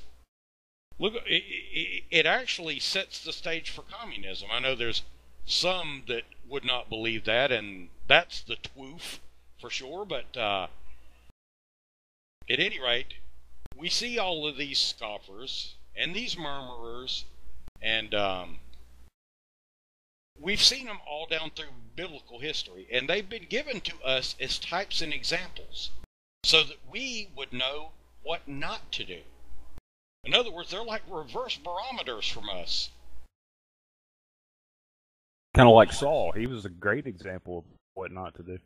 Yeah, well, I mean, Saul started off good with a good heart, and most Christians start off with a good heart, but it's so easy for man to get turned around, to get caught up in earthly things, to get caught up in life, and just the least little thing happens to them. There's a hailstorm and it ruins their new Camaro, and God did that did that to me on purpose. When it's a thing that happens. There's always going to be murmurers. That's all there is to it. Yeah, I have a friend that his grandma passed away, and he's been mad at God ever since. This was like 10 years ago, and I said, "Hey, man, if you would read and understand the Word, you'd understand that you must be mad at somebody for it. Why don't you get mad at Satan? Because isn't it his fault for rebelling? Everything was hunky-dory until he rebelled. So if you must hate somebody because of anything that happens in this earth age, well, there you go." Yeah, I mean, Satan is the one that caused this earth age to happen in the first place and caused us to be put in these nasty perishable flesh bodies which get old and which stink and which pollute and which rot away, and we lose our teeth and lose our hair, and people get fat, and and not only that, they're very painful. So, blame Satan for all of that. Don't blame God. God is the author of peace and the author of eternal life. And, you may be mad at God now, but when you face Him, you sure want to have repented for that, so that when you're young again and you're in your spiritual body, that you won't have anything held against you, but you'll have raiment of white and treasures laid up in store in heaven. Anyway, now we're going to look at our final study in this discussion, and it's kind of going to mix some of these things together. The final study is the fallen angels, which is to say the Nephilim or Nephilim, and the giants. And again, we're going to cover some of the three subjects that we've been covering in this episode in these scriptures that we're going to read. So we're going to begin in Genesis chapter 6 here. And this would take place during the time of Noah. And as Christ said, it will be just like it was in the time of Noah at the end. So you want to take a cue from this. So Genesis chapter 6 and verse 1. And it came to pass, when men began to multiply on the face of the earth, and daughters were born unto them. In other words, God created the womb for this earth age. Verse 2. That the sons of God saw the daughters of men. Now, why is there that delineation between the two? Why doesn't it say the sons of God saw the daughters of God, or the sons of men saw the daughters of men? Well, if you'll go read the book of Job, you'll find out that the sons of God and the stars of heaven are one and the same. These are your fallen angels, the sons of God. They saw the daughters of men. In other words, in heaven there are no women per se. There are no females. The womb was created for this age, and so was the woman. And God made woman very beautiful. I mean, I know any of you that have ever been in love or have just seen a woman and had your eyes pop out of your head and your jaw hit the ground and your heart pop out of your chest, know what I'm talking about. But these sons of God saw the daughters of men, that they were fair.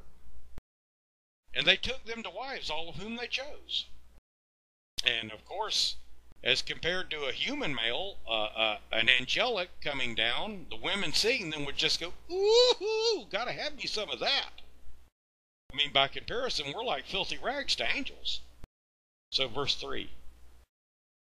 And the Lord said, My spirit shall not always strive with man, for that he is also flesh, yet his days shall be 120 years. In other words, this would be about the time when God started shortening man's lifespan from some of those very long ages that we read previous to this in the Bible. Verse 4. And there were giants in the earth in those days, and also after that the sons of God came in to the daughters of men, and bare children unto them. The same men became mighty men, or the same became mighty men. Now, which were of old, men of renown. We need to do some work here with these words. First of all, we need to check out the word giants. It is the word nephil of the word Nephal, which is what makes up the word Nephilium. And when it comes to the word mighty men, we need to go and check out the word Gibor. So we're going to look at these words now, and they'll be put up on your screen. The word giants here in Hebrew is H. That is Hebrew from your Strong's Concordance, 5303, Nephil, which means a feller, in other words, as in one that fell, a bully, a tyrant, a giant. It is from word H5307, which is Napha, or Nephal, which means to be cast down, to fall away, to be overthrown. In other words, there you've got the first part of your word, Nephil. And then if you add M to it, you get Nephilim, and I'll explain what the M does for the word in just a moment. The next word we need to look at is mighty man, or mighty men. This is words H1368 in your Hebrew concordance of the Strong's Concordance. It is the word gibar. It is an intensive word from 1367. It means to be powerful, to be a tyrant, to be a warrior, to be a mighty man, to be a strong man, which the giants were. And also they were mighty men of renown because they possessed knowledge which they should not have had, being hybrids. In other words, being half angelic and half human. And this word, 1367, has an offshoot word from it, H1396, gebar, which means to be strong, to be mighty, to prevail, to put more of strength. And of course with the particle added to it that I had just spoken of, that is yim at the end of it, at the end of the word Nephilim, in other words, Nephilim, it means angelic. How do we know this? Well, if you check out the word Elohim, it means God and the angels.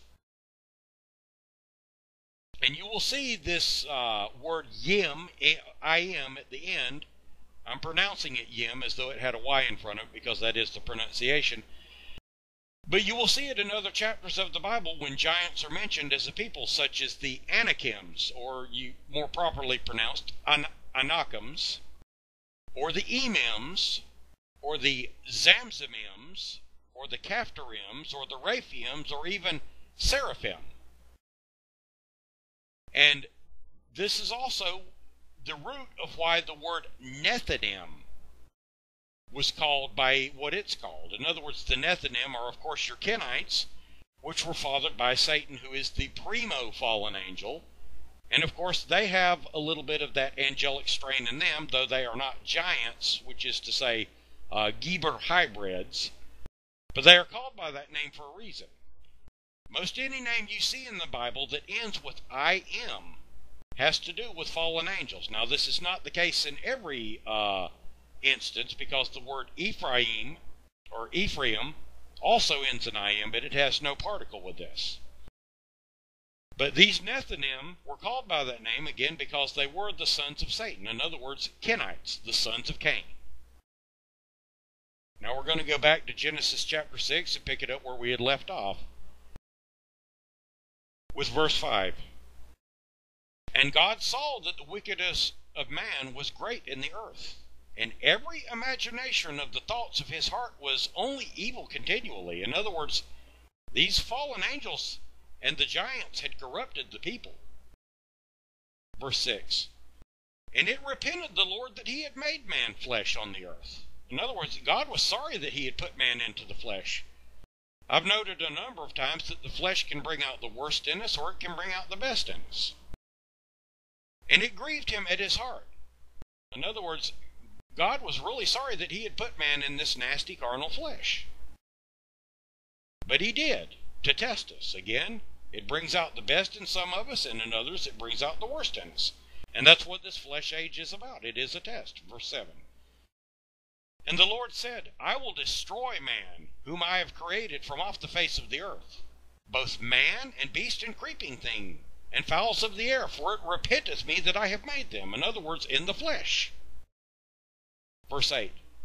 But Noah found grace in the eyes of the Lord. In other words, Noah found unmerited favor in the eyes of the Lord.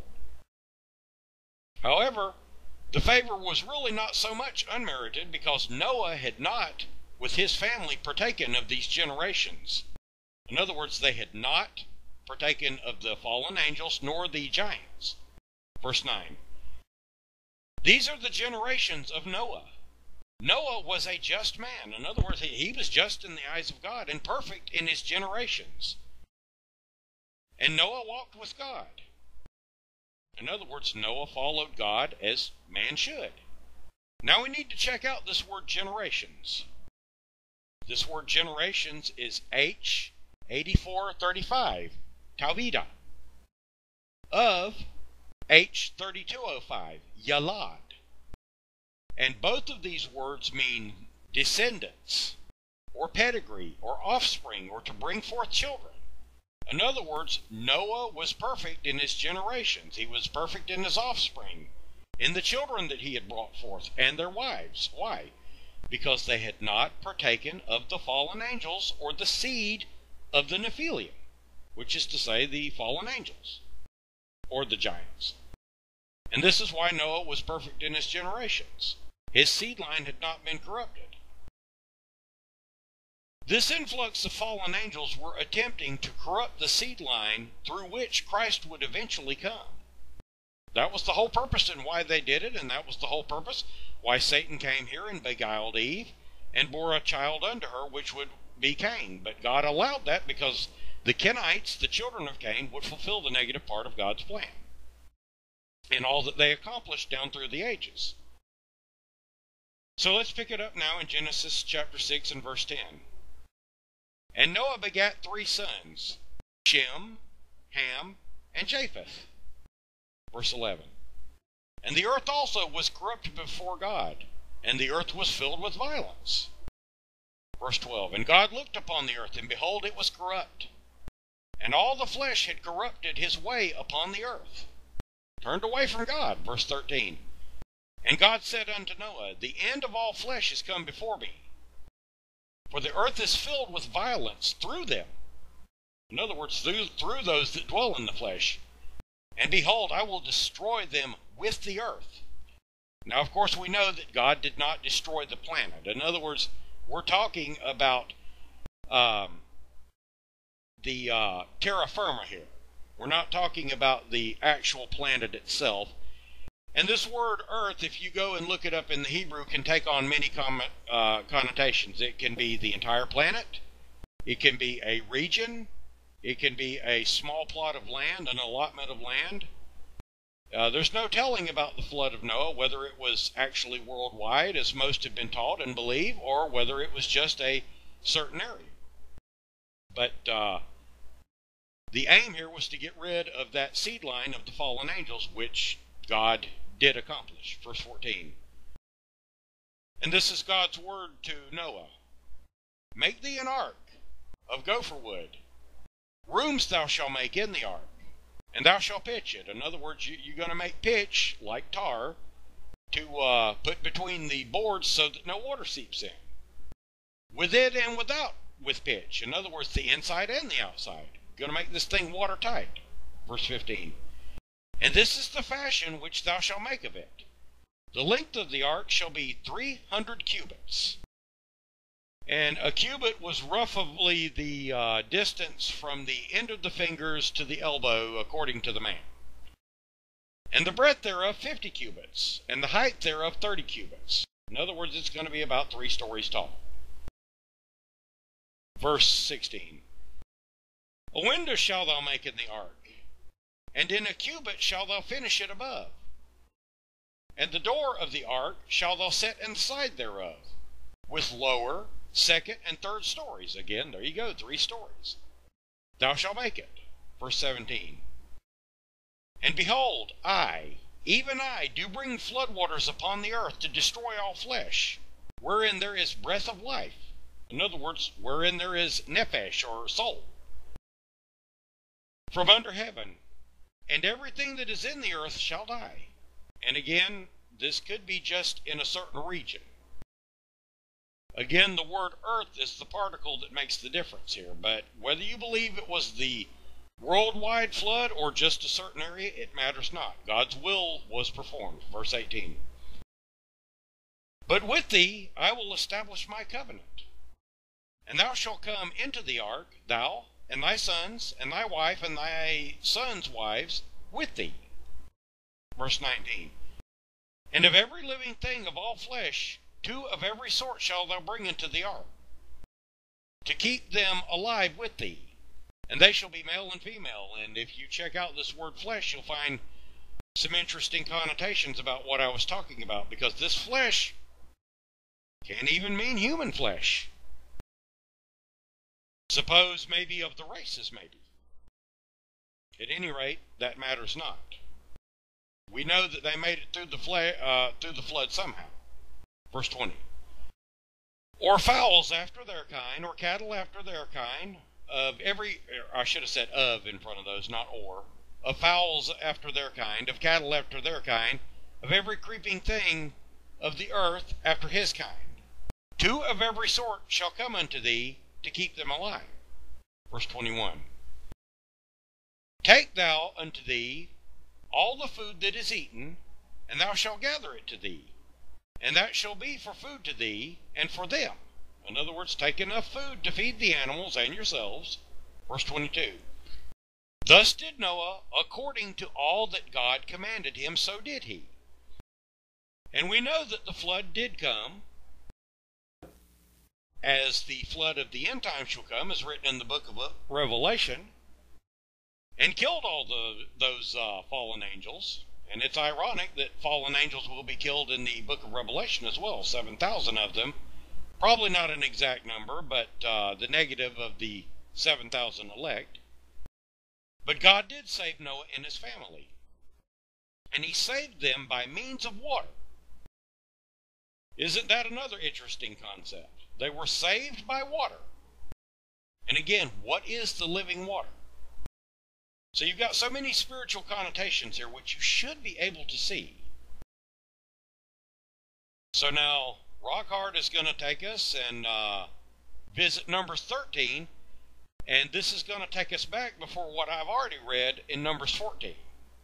In other words, here you're going to see the reason that God got so mad at the Israelites when they murmured against him. So take it away, Rockhard. Right before that, you're talking about the flood of the end times, and I just want to point out that it's going to be that spiritual slaying that happens when people worship Satan and they take the mark of the beast. In doing so, they take him as their God, and that's why we are to take part of the living word daily, as it builds our spiritual ark, our spiritual armor, which is our ark, to get us out of Satan's flood of lies that is coming upon the whole world, when the whole world is deceived into thinking that he is Christ. Yeah, but you don't want to confuse that with people thinking that our ark is the rapture. I mean, that's where people make their biggest mistake right there, is thinking, oh, well, there's going to be a rapture and we're not going to have to worry about any of that. Yeah, that's the spiritual armor, meaning putting on that seal of God in our foreheads, having the wisdom that Father gives us to understand his word, to know the events that are going to come to pass before Christ's return, and that there's no rapture in any part of that. Satan comes first. After that, Christ comes and he stays on the earth. Exactly. Now, to set this up before you begin reading this is going to be when God speaks to Moses here in the first verse. This is going to be when they have come to the border of the land of Canaan. In other words, they've trudged through the desert now, not for 40 years yet. This is before that point. They have come straight from Egypt over, and they would have entered into the land of Canaan had they only obeyed God and not murmured against him and not showed lack of faith. But they did. So I've already read Numbers 14. You already know the end result, that they were not allowed to enter into the promised land until 40 years had passed and all that generation had died off. But in reading this Numbers chapter 13, we're going to see what happened previous to chapter 14, and we're also going to see some interesting types and examples. So Numbers 13 and verse 1, and it reads, And the Lord spake unto Moses, saying, Send now men, that they may search the land of Canaan, which I give unto the children of Israel. Take note, the Lord said, I give unto them. Okay? When the Lord says that he's made the way straight for you, or he's done something, it's set in stone, and it's no big deal. Okay? Of every tribe of their fathers shall ye send a man, every one a ruler among them. Verse 3, And Moses, by the commandment of the Lord, sent them from the wilderness of Paran. All those men were the heads of the children of Israel. And these were their names: of the tribe of Reuben, Shammua the son of Zachar; Of the tribe of Simeon, Shaphat, the son of Hori. Of the tribe of Judah, Caleb, the son of Jephunneh. Of the tribe of Issachar, Igal, the son of Joseph. Of the tribe of Ephraim, Oshea, which is Joshua, meaning salvation, the son of Nun. Of the tribe of Benjamin, Paltai, the son of Raphu. Of the tribe of Zebulun, Gadiel, the son of Sodai. Of the tribe of Joseph, namely of the tribe of Manasseh, Gadai, the son of Suzai. Of the tribe of Dan, Amiel, the son of Gemalai. Of the tribe of Asher, Sethur, the son of Michael. Of the tribe of Naphtali, Nabai, the son of Boshai. Of the tribe of Gad, Geuel, the son of Machi. These are the names of the men which Moses sent to spy out of the land. And Moses called Oshea, or Joshua, the son of Nun, Jehoshua, or Yeshua. Which, of course, is the same name as our Lord. 17. And Moses sent them to spy out the land of Canaan, and said unto them, Get you up this way southward, and go up into the mountain, and see the land, what it is, and the people that dwell therein, whether they be strong, weak, few, or many. And again, the Lord already said that he would go before him. Doesn't matter how strong or who is there in this land. God is the creator. He's way stronger. He brought them out of the land of Egypt. He parted that Red Sea. He gave them manna. He gave them the quail. He gave them the water. He set them up really, really good. It doesn't matter who is in the land. Our Father's got it under control. 19. And what the land is that they dwell in, whether it be good or bad, and what cities they be that they dwell in, whether in tents or strongholds, and what the land is, whether it be fat or lean, whether it be wood therein or not, and be ye of a good courage, and bring of the fruit of the land. Now the time was the time of the first ripe grapes. 21. So they went up and searched the land from the wilderness of Zin unto Rehob, as men come unto Hamath. 22. And they ascended by the south and came unto Hebron, where Ahiman and Jeshai and Talmai, the children of Anak, were. Okay, so now Hebron was built 7 years before Zoan in Egypt. And look at that word, Anak. We'll get to it in a little bit. Bruce made note on the Anak, Anakim, being them Geber. 23. And they came under the brook of Eshcol, and cut down from hence a branch from one of the cluster of grapes, and they bare it between two upon a staff, and they brought up pomegranates and of the figs. And the place was called the brook of Eshcol, because of the cluster of grapes which the children of Israel cut down from thence. And they returned from searching of the land after 40 days. 26. And they went and came to Moses and to Aaron and to all the congregation of the children of Israel unto the wilderness of Paran, to Kadesh, and brought back word unto them, unto all the congregation, and showed them of the fruit of the land, which is to say, the goodness that the land yielded. 27. And they told them and said, We come unto the land whither thou sentest us, and surely it floweth with milk and honey, and this is the fruit of it. So the land was as God promised them. 28. Nevertheless, the people be strong that dwell in the land, and the cities are walled and very great. And moreover, we saw the children of Anak there, Anakims, those giants. 29. And the Amalekites dwell in the land of the south, of the Hittites and the Jebusites and the Amorites dwell in the mountains, and the Canaanites dwell by the sea and by the coast of Jordan. 30. And Caleb stilled the people before Moses, and said, Let us go up at once and possess it, for we are able to overcome it. And Moses said this because Israel had God with him. And that's that.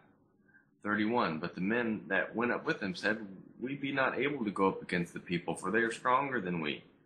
And here Israel showed lack of faith in the power of God, even after witnessing the plagues on Egypt, and the parting of the Red Sea, and the quail and the manna and the water. 32. And they brought up an evil report of the land which they had searched unto the children of Israel, saying, The land. through which we have gone to search it is a land that eateth up the inhabitants thereof, and all the people that we saw are men of great stature, and again the giants. 33. And there we saw the giants, the son of Anak, which come of the giants.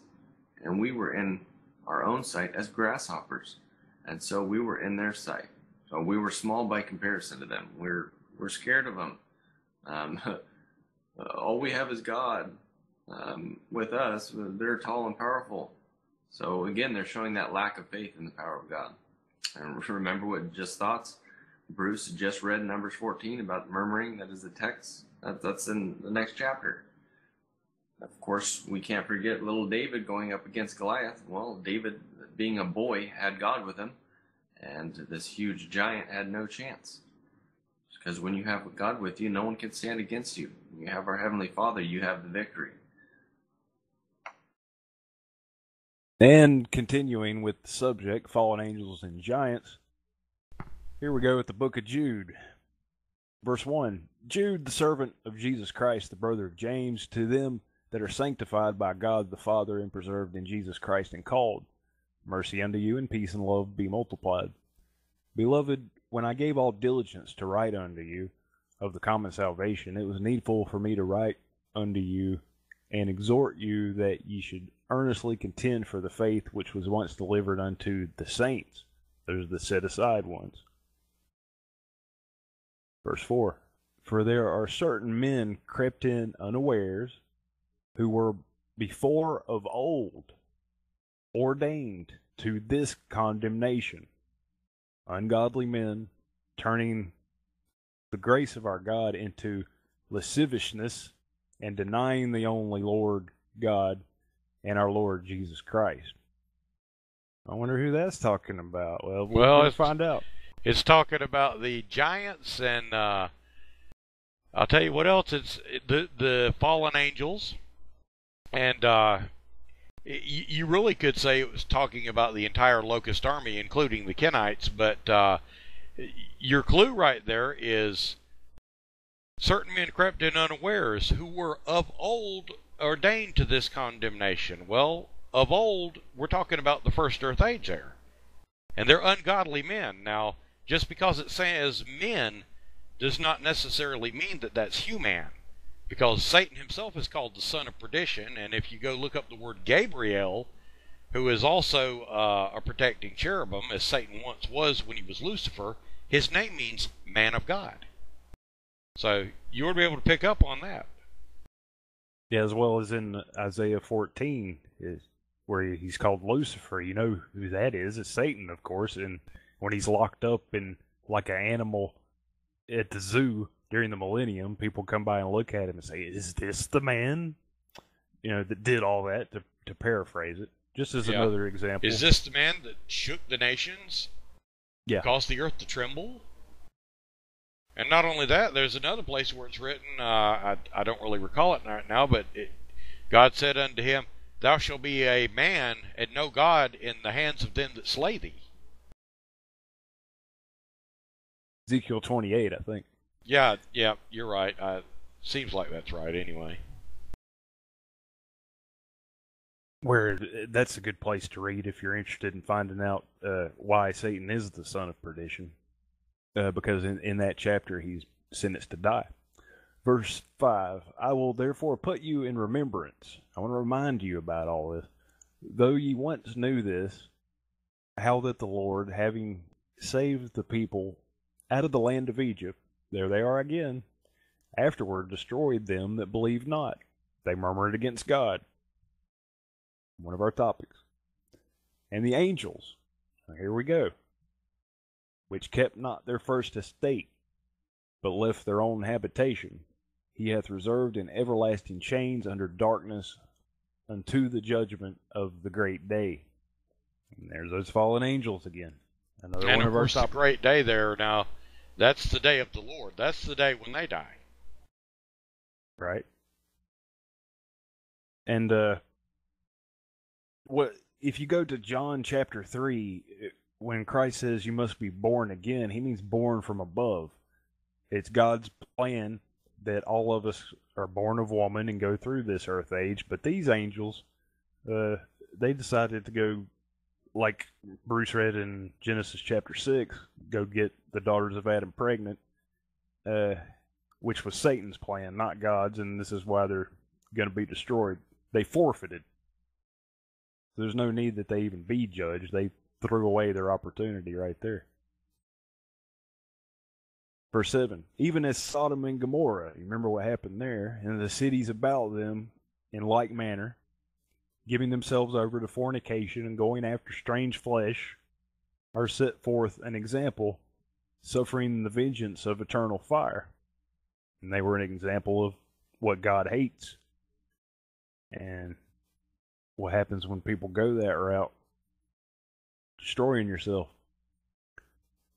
Verse 8, likewise also these filthy dreamers defile the flesh. Well, how did the fallen angels defile the flesh? That's getting pregnant with a fallen angel baby is about as low as it gets. And Eve even was pregnant with Satan's baby. Well, what's worse than that? I think this also concerns the alternative lifestylers that defile their flesh between one another. Yeah. Because we're talking about the end times here, and we've had Sodom and Gomorrah set as our example, going after strange flesh. And of course, strange flesh is always flesh that is not natural. And we know that the fallen angels do not have flesh. Yeah, well, plus, unfortunately, where Paul said a woman should have her head covered, and then where it says it's a shame for a man to have long hair, there's an allusion to that too. I hate to even talk about it, but they'll have sex with them too. So there's your connection to that with these fallen angels. Pretty filthy, as it says here, filthy dreamers. Because what it means is a woman having her head covered, she should have Christ over her head. She should be because of the angels, is what it says. Yes.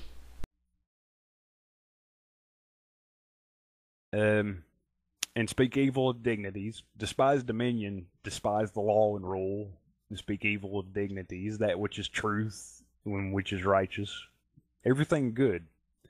So doing everything that you're not supposed to do, basically. Complete debauchery here. Verse 9, yet Michael, the archangel, when contending with the devil, he disputed about the body of Moses, durst not bring against him a railing accusation, but said, the Lord rebuke thee. Michael didn't argue with Satan, he rebuked him in the name of God, which is what you're to do. Don't try and argue with him. You're in a flesh body with your little pea brain, and he's quite frankly smarter than you at this point. And yeah, it's written he's wiser than Daniel even. So Daniel was pretty wise. Yeah. So thank God we have power over him to get him away from us. But don't have a little conversation with him, because he's been thinking about it for quite some time now. We're talking thousands and thousands of years, every possible thing you could think of about the human psychology, and then some. So just in the name of Christ, just send them back to where they came from if you run into an evil spirit. And you most certainly will if you get into teaching truth or learning truth. Because that'll get the snake pit riled up right there. So, verse 10, but these speak evil of those things which they know not. They speak evil of the truth they don't understand, so of course it must be evil. Because it contradicts my brainwashing, I guess, is what's going on in their head. Who knows? Apparently nothing's going on in their head. But what they know naturally, as brute beasts, flesh beings, in those things they corrupt themselves, and can't think beyond that. Woe unto them, for they have gone in the way of Cain. And what's Cain's way? To lie, to mislead, and to murder. In Matthew 23 and John chapter 8 is a good place to document that. And what did Cain say after he murdered his brother Abel, his half-brother, I might add? Cain was the son of Satan. He said, God said, where's your brother Abel? And Cain said, am I my brother's keeper? And who would say something like that to God Almighty himself? So where did this attitude come from? He was of that wicked one, and ran greedily after the error of Balaam, that is false god worship, for reward, and perished in the gainsaying of Corey, men pleasing, soothsaying words of false doctrine, like you'll hear in just about every so-called house of God nowadays. Verse 12, these are spots in your feasts of charity, when they feast with you, feeding themselves without fear. Clouds they are without water. There's people being called clouds right there. For all you people that think you're going to float away in a cloud or whatever it is. Well, the connotation also is, when you see a cloud coming up, you expect rain. In our case, we expect the latter rain, but they're clouds without water. They're empty. There's nothing in them. And it's going to say they're carried about on the winds. In other words, they'll go with the flow. Yeah. Bunch of hot air. Yeah. Trees whose fruit withereth, without fruit, twice dead. And you know what the second death is? Lake of fire. Which means you're blotted out of existence. Plucked up by the roots. Yeah, John chapter 3. Yeah, what did you say earlier about spots in your feast of charity? When they feast with you? Well, what I was saying is, in the old days of Israel, whenever you had a feast of charity, you took an animal and you offered it up to God, and certain portions were given to the priests and certain portions were given to the people. And they were unblemished animals. In other words, without spot. And these that we're talking about here, the ones that teach false doctrine and teach all these fleshly ways, will feast with you, feeding themselves without fear. In other words, they're not worried about it, but they're clouds without water. They're empty. They're carried about on the winds. They're trees without fruit. And as Christ and John the Baptist alluded to, by their fruit you shall know them. And any tree which bringeth forth not good fruit is hewn down and cast into the fire. So that's what it means to be plucked up by the roots. Yeah, clouds they are without water, carried about of winds, trees whose fruit withereth, without fruit, twice dead, plucked up by the roots, raging waves of the sea. And remember what the sea is from the book of Revelation. It's the people, multitudes, nations, and tongues, foaming out their own shame, wandering stars. Stars are symbolic of God's children. Lost. It was a third that followed Satan in the first earth age. So when you see about the dragon's tail drawing a third of the stars, that's what it's talking about. To whom is reserved the blackness of darkness forever. Darkness, of course, always symbolic of being deceived or deception. And, of course, when a soul is blotted out, it will know darkness forever, because there will be no more life in it. No light, in other words. Verse 14, and Enoch also, the seventh from Adam. This is the seventh from Adam. There's two Enochs. One's Cain's first son. You got to watch them Kenites. Prophesied of these, saying, behold, the Lord cometh with 10,000s of his saints. So there you have it right there at the seventh trumpet. He brings an army with him, and he stays here forever. But then again, the Antichrist also, when he comes, is coming with his kings and his fallen angels, so it's going to look pretty much the same, except for one major difference. We will be in the flesh during the time that the Antichrist is here. I know a lot of people think they're going to fly away long before that happens, but I'm afraid they've got quite a shock coming to them. Yeah, that old phrase, looks can be deceiving. That's never going to be more true than at the sixth trumpet. Verse 15. To execute judgment upon all, and this is what Christ is going to do when he gets here, and to convince all that are ungodly among them all of their ungodly deeds which they have ungodly committed, and of all their hard speeches which ungodly sinners have spoken against him. He's going to teach them what they did wrong and teach them how to not go to hell, because at this point they're spiritually dead from having worshipped the false Christ. So here, instead of showing up and killing them immediately, he's a whole 1,000 years, and what's he going to be doing? Well, read that verse 15 again. That's basically what will happen during the millennium.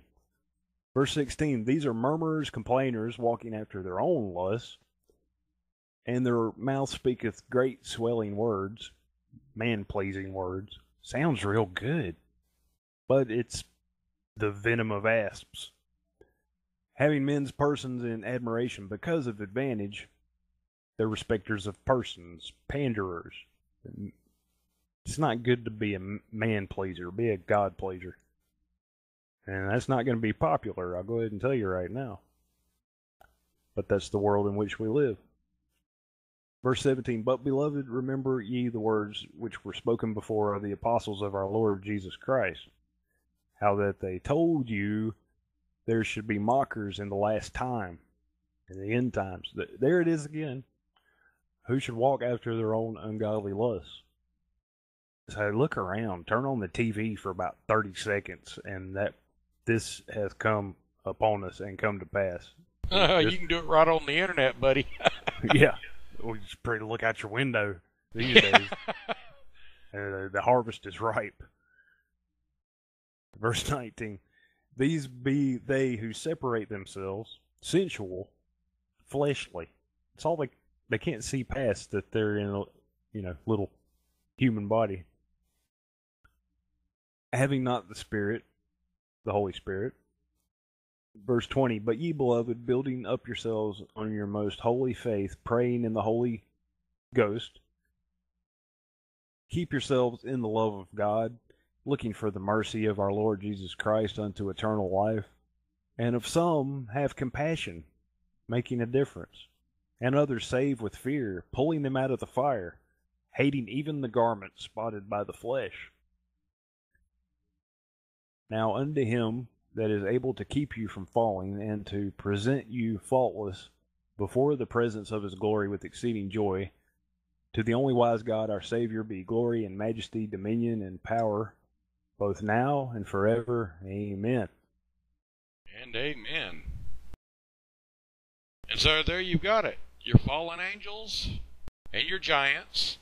And in this last chapter, your scoffers and the examples that we saw. In other words, this last portion of this episode devoted basically to all three subjects, save of the familiar spirits, which you could really say that they're involved with it too, because they're part of the army of Satan. I mean, they're here to cause the spirit of delusion to be upon man.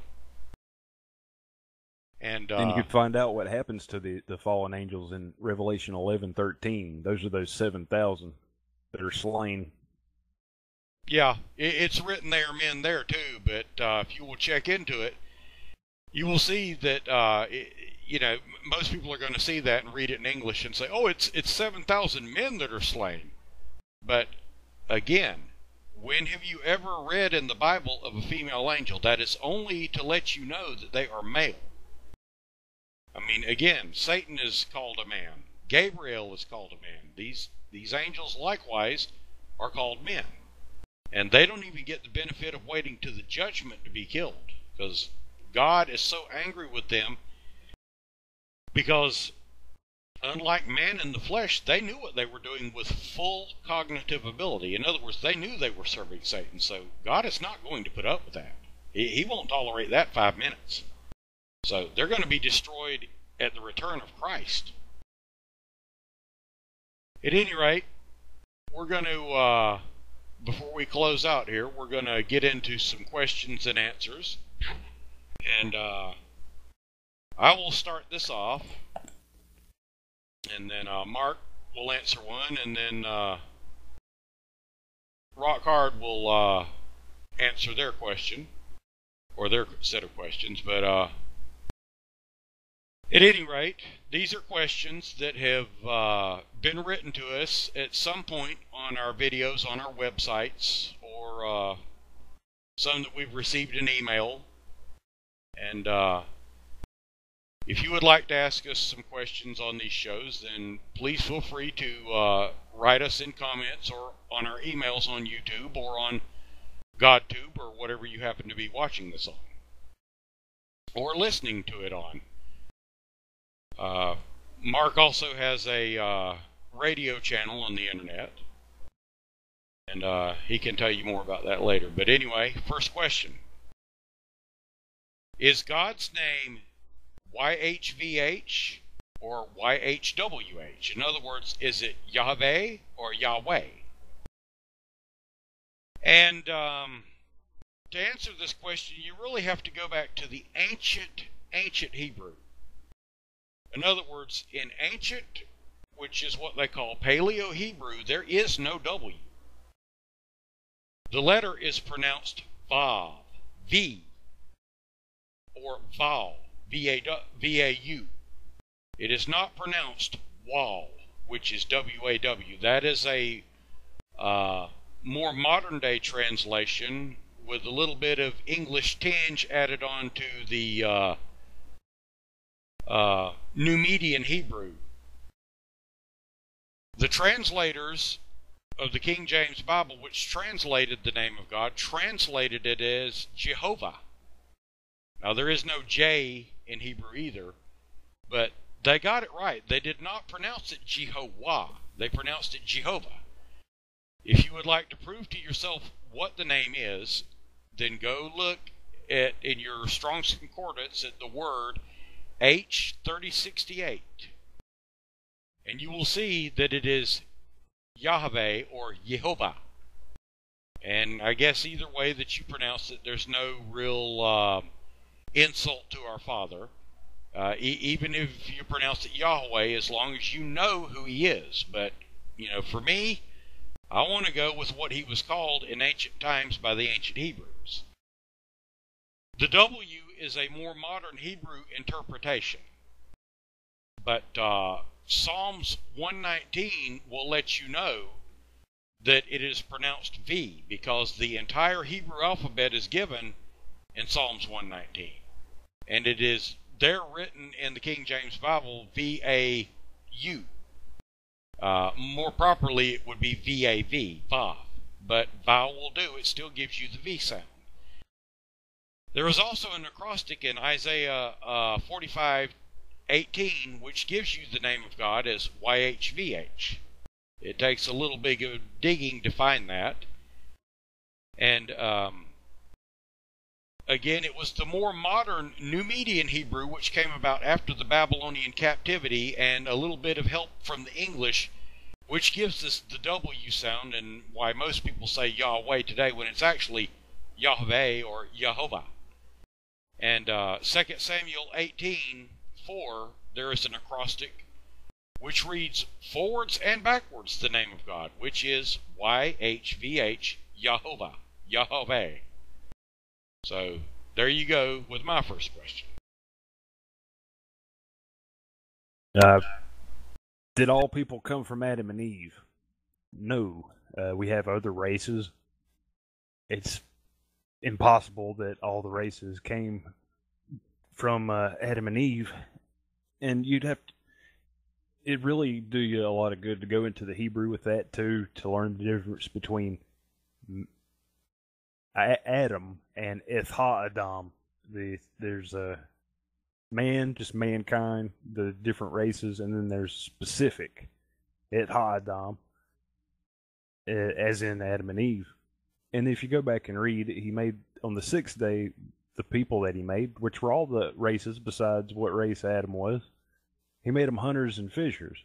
But then when He goes to make Adam, just before that, he doesn't have a man to till the soil. So that's a farmer.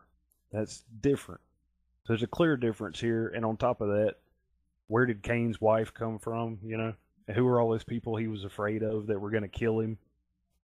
And so on and so forth. I could go on for like 10 hours, but I'll leave it at that. Yeah, because quite frankly, I mean, that is a long subject. But if you just take common sense, you've got Adam and Eve and Cain and Abel. Cain kills Abel, so then Eve bears Seth. Now you've got 3 men and 1 woman on the earth, and it's written that Adam had other children, so, you know, it's very possible that Seth was forced to practice incest, but that was before the law was given. But it's also written that Cain went to the land of Nod, which would be what some consider the border of Eurasia to Mongolia. So, you know, you can go with that like you feel or how you feel led, but that is a very deep subject, very deep study. So let's see what Rock Hard's got for a question. And our question is: does a burning hell exist right now? Does a burning hell exist? No, it doesn't exist, and it shall never exist as a burning hell, as in the sense of eternal torment just sitting in fire. Because the lake of fire, being the second death, as it is written in Revelation 20, verse 14, I'll read it. And death and hell were cast into the lake of fire. This is the second death. The second death is the death of your spirit, your soul. You're done after that point. You know, when you die in this flesh, that's the first death, and like Mark said, or Sam, that is, in Jude, they're twice dead. That means that their flesh is dead, and so is their soul. They're set up to go into that lake of fire unless they snap out of it. It comes into common sense. I mean, what happens to your flesh when it dies? You never return to it again. It's done away with. So that would lead you to come to the second death. Your spirit, what's that going to happen? It's going to be done away with. You're never going to return to it. As the flesh goes back to dust, so does pretty much your soul. As God is a consuming fire, and He consumes all of those that offend Him, and they're rid of. I suggest reading this 20th chapter of the book of Revelation. After Satan gets released, after that 1,000 years are expired, he gets to deceive once again. Then we have that white throne judgment, and all those that feel like following Satan into the lake of fire follow him in, and that's it. It's about 5 minutes. If that, they're just gone forever and ever. Blotted out. Exactly. They no longer exist eternally. Not that they no longer exist, period. Not that they burn continually over and over and over. Yeah, and I also have a study called What is Hell, for those of you interested in digging deeper into that subject.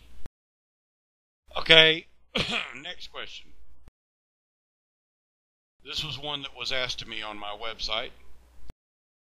If a person goes to war, like they did in the world, all the wars of the world, from time immemorial to now, and they kill an enemy combatant, are they committing a sin? Because one of the 10 commandments is, thou shalt not kill. So your answer is no. The correct translation is, thou shalt do no murder. Murder is personal. That is, to lie in wait premeditatively. Those who go out on the battlefield do not know who they're going to kill. They only know that an enemy is firing at them and they're firing back, and sometimes a person never sees the person that they kill. And I know many people have come back and suffered post-traumatic stress syndrome and all kinds of other problems because they were forced to kill in war and they didn't believe in it. But let your soul be at rest over this, because God Himself has called for wars. God Himself has ordered Israel to go out and kill people. And, you know, if you understand why He did those things, then You won't be confused like so many who say God condones murder and kills people and tells his precious little chosen children Israel to go out and just kill people. Well, there were reasons for that. One of the reasons that comes to mind off the top of my head is they had giants among them and giant seed, and there was another influx. There was the second influx of giants after Genesis chapter 6. How do we know this? Well, where did Goliath, which is to say Goliath, come from? I mean, he's well after the flood of Noah. And where did the Anakims come from? And the Zamzamims and the Emims and the Raphaim? Where did they all come from? Well, they had to come from somewhere. The only possible place was that the fallen angels had a second influx. So it takes a little bit of common sense, but no, it is not a sin to go out into battle, and you're not going against God to stand up for your country or to protect your family or to protect your rights, freedom, and liberties. God expects those things of you. So, no, it is not a sin. It is a sin to commit murder, but the proper translation should not be thou shalt not kill. It is thou shalt do no murder. In other words, thou shalt not lie in wait to do murder. So there you have it. Marco? Next question, is marijuana a godly plant? Well, God created it, yeah, but you're supposed to be sober-minded, like Paul says in Titus and other places. So obviously marijuana is being misused. If by godly you mean did God create it, well, yeah, of course. But if you want to find out about all the various good uses of that particular plant, go look it up for yourself. You can make rope, paper, methanol, and so on and so forth. It's like he made the ocean, okay? But if you drink a gallon of water out of the ocean, you're going to get real sick, right? So you're misusing the ocean. Is the ocean bad, or is your behavior, is your misuse of the ocean? So there's your answer. Very good. Very good question. And our question being, where is Satan? where is Satan? Where is Satan right now? A lot of people have confusion over this, and we're going to go over it. So, keeping in mind Revelation 1 verse 10, that John was taken to the Lord's day, he was taken in the Spirit, and he saw the events therein and after and before. So before Satan was cast out was a time right about now. That's what we're looking forward to, is the sixth trump, when Satan appears as Antichrist. But in Revelation 12, it talks about this matter. The reason I say that is people will read this and say, well, it's saying was. It's saying it's past tense when, like I said, John was taken to the Lord's day. And so I'm going to read from Revelation 12, verse 7. There was a war in heaven. Michael and his angels fought against the dragon, and the dragon fought and his angels. We know this dragon is Satan. 8, and prevailed not, neither was their place found any more in heaven. And the great dragon was cast out, that old serpent called the devil and Satan, which deceiveth the whole world. He was cast out into the earth, and his angels were cast out with him.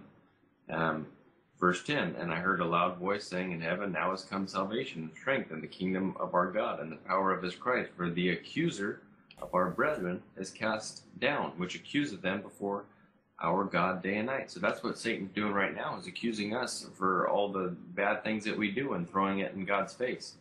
Every time we mess up, he makes sure to rub it in God's face. So that's why it's important to repent daily, to exercise that repentance. But that's where Satan is. Obviously, his influence is heavily upon earth, just as we have the Holy Spirit from our Heavenly Father that warms and comforts and leads and guides and directs and touches us. There's that negative influence being Satan, and he leads and guides his children and others as well. Very good. Very clear and concise on that. Now, my final question of this episode. This was also asked to me in an email. When was Jesus actually born? I heard you say that he was not actually born on Christmas, so when was he born? Well, there is a formula in the Bible which will allow you to figure this out. It begins in the book of Luke chapter 1 with Zechariah, the father of John the Baptist, who served his duty to the temple, that is to say, to the tabernacle, in the course of Abia. The course of Abia, if you go by the Hebrew solar calendar, which is much more accurate than our Gregorian calendar, falls from June 16th to the 19th. Okay? So, here you've got Zechariah serving from the 16th to the 19th. Okay? Well, when he gets done with this service, it's the end of the day. In other words, it's nighttime. By the Hebrew calendar, the day changes as soon as the sun sets. So he would not have been leaving in the middle of the night to go home. So he would have left on the 20th. In other words, this Zechariah, father of John the Baptist, would have left on the 20th from Jerusalem. And of course, he was an old man, stricken in years, so it's going to take him a few days to get home, probably using an ass, which is to say a donkey, to carry his robes and his stuff and all of his accoutrements that he would need. And like I said, he's old and stricken in years, so he's going to get home probably about the 23rd, maybe the 24th, and he's going to need a day to rest up or so, and then he will be with his wife Elizabeth, and she will conceive John. Okay, so that sets a date for John's conception, roughly about June 25th. Now, also in the book of Luke, it is written that the angel of the Lord visited Mary with good tidings and told her that she would bear a son and to call his name Jesus, which is to say Yeshua. And in those same days, in other words, that same day or the next morning after, she went and greeted her husband Elizabeth. And it's written that upon the salutation of Mary to Elizabeth, that John, being 6 months in the womb, leapt. Okay, so add 6 months to June 24th, and what do you come? Or June 25th, and what do you come to? December 25th. That means the conception happened on the 25th of December, which would be our Christmas time. So then, if you go from that 9 months, then that brings you around to about the time of September 25th. And there are historical records of a great light which led the Magi. And not only that, from writings of other people that were in the Middle East and to the north of the Middle East, that saw this great light in the sky between the 27th and 29th. So, most likely, Christ's birth was on one of these days, from the 27th to the 29th. Probably the 29th. It could have even been the 28th, but that's when you'll find that Christ's birthday is. It was in September, and it was not in December. December was the conception. Now, no one can be absolutely sure, but again, there are writings that say there was a great light in the sky during that time. And that was the Star of Bethlehem. So there you have it. That's when Christ was actually born. And all you have to do is figure out that formula. It's fairly easy to follow if you just do your math properly. Who are the two witnesses? Well, we don't know, but we have several clues. Like in Revelation 11, verse 6, they have power to shut heaven, that it rain not in the days of their prophecy. Well, that's like Elijah. Hey, and have power over waters to turn them to blood.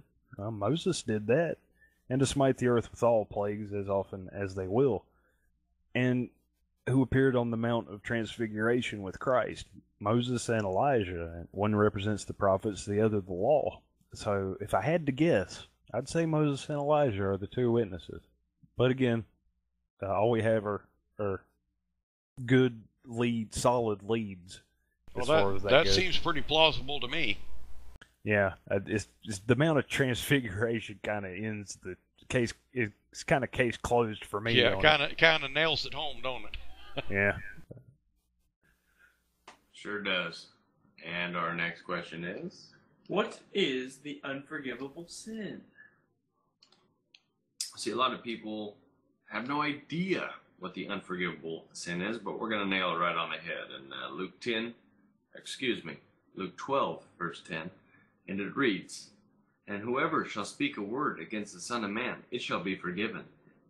But unto him that blasphemeth against the Holy Spirit, it shall not be forgiven." 11, "And when they bring you unto the synagogues and unto magistrates and powers, take ye no thought how or what ye shall answer or what ye shall say, for the Holy Spirit shall teach you in the same hour what ye shall say." So if you connect this with Mark 13, verse 9, I'm going to read it as well, so keep what I just read in mind.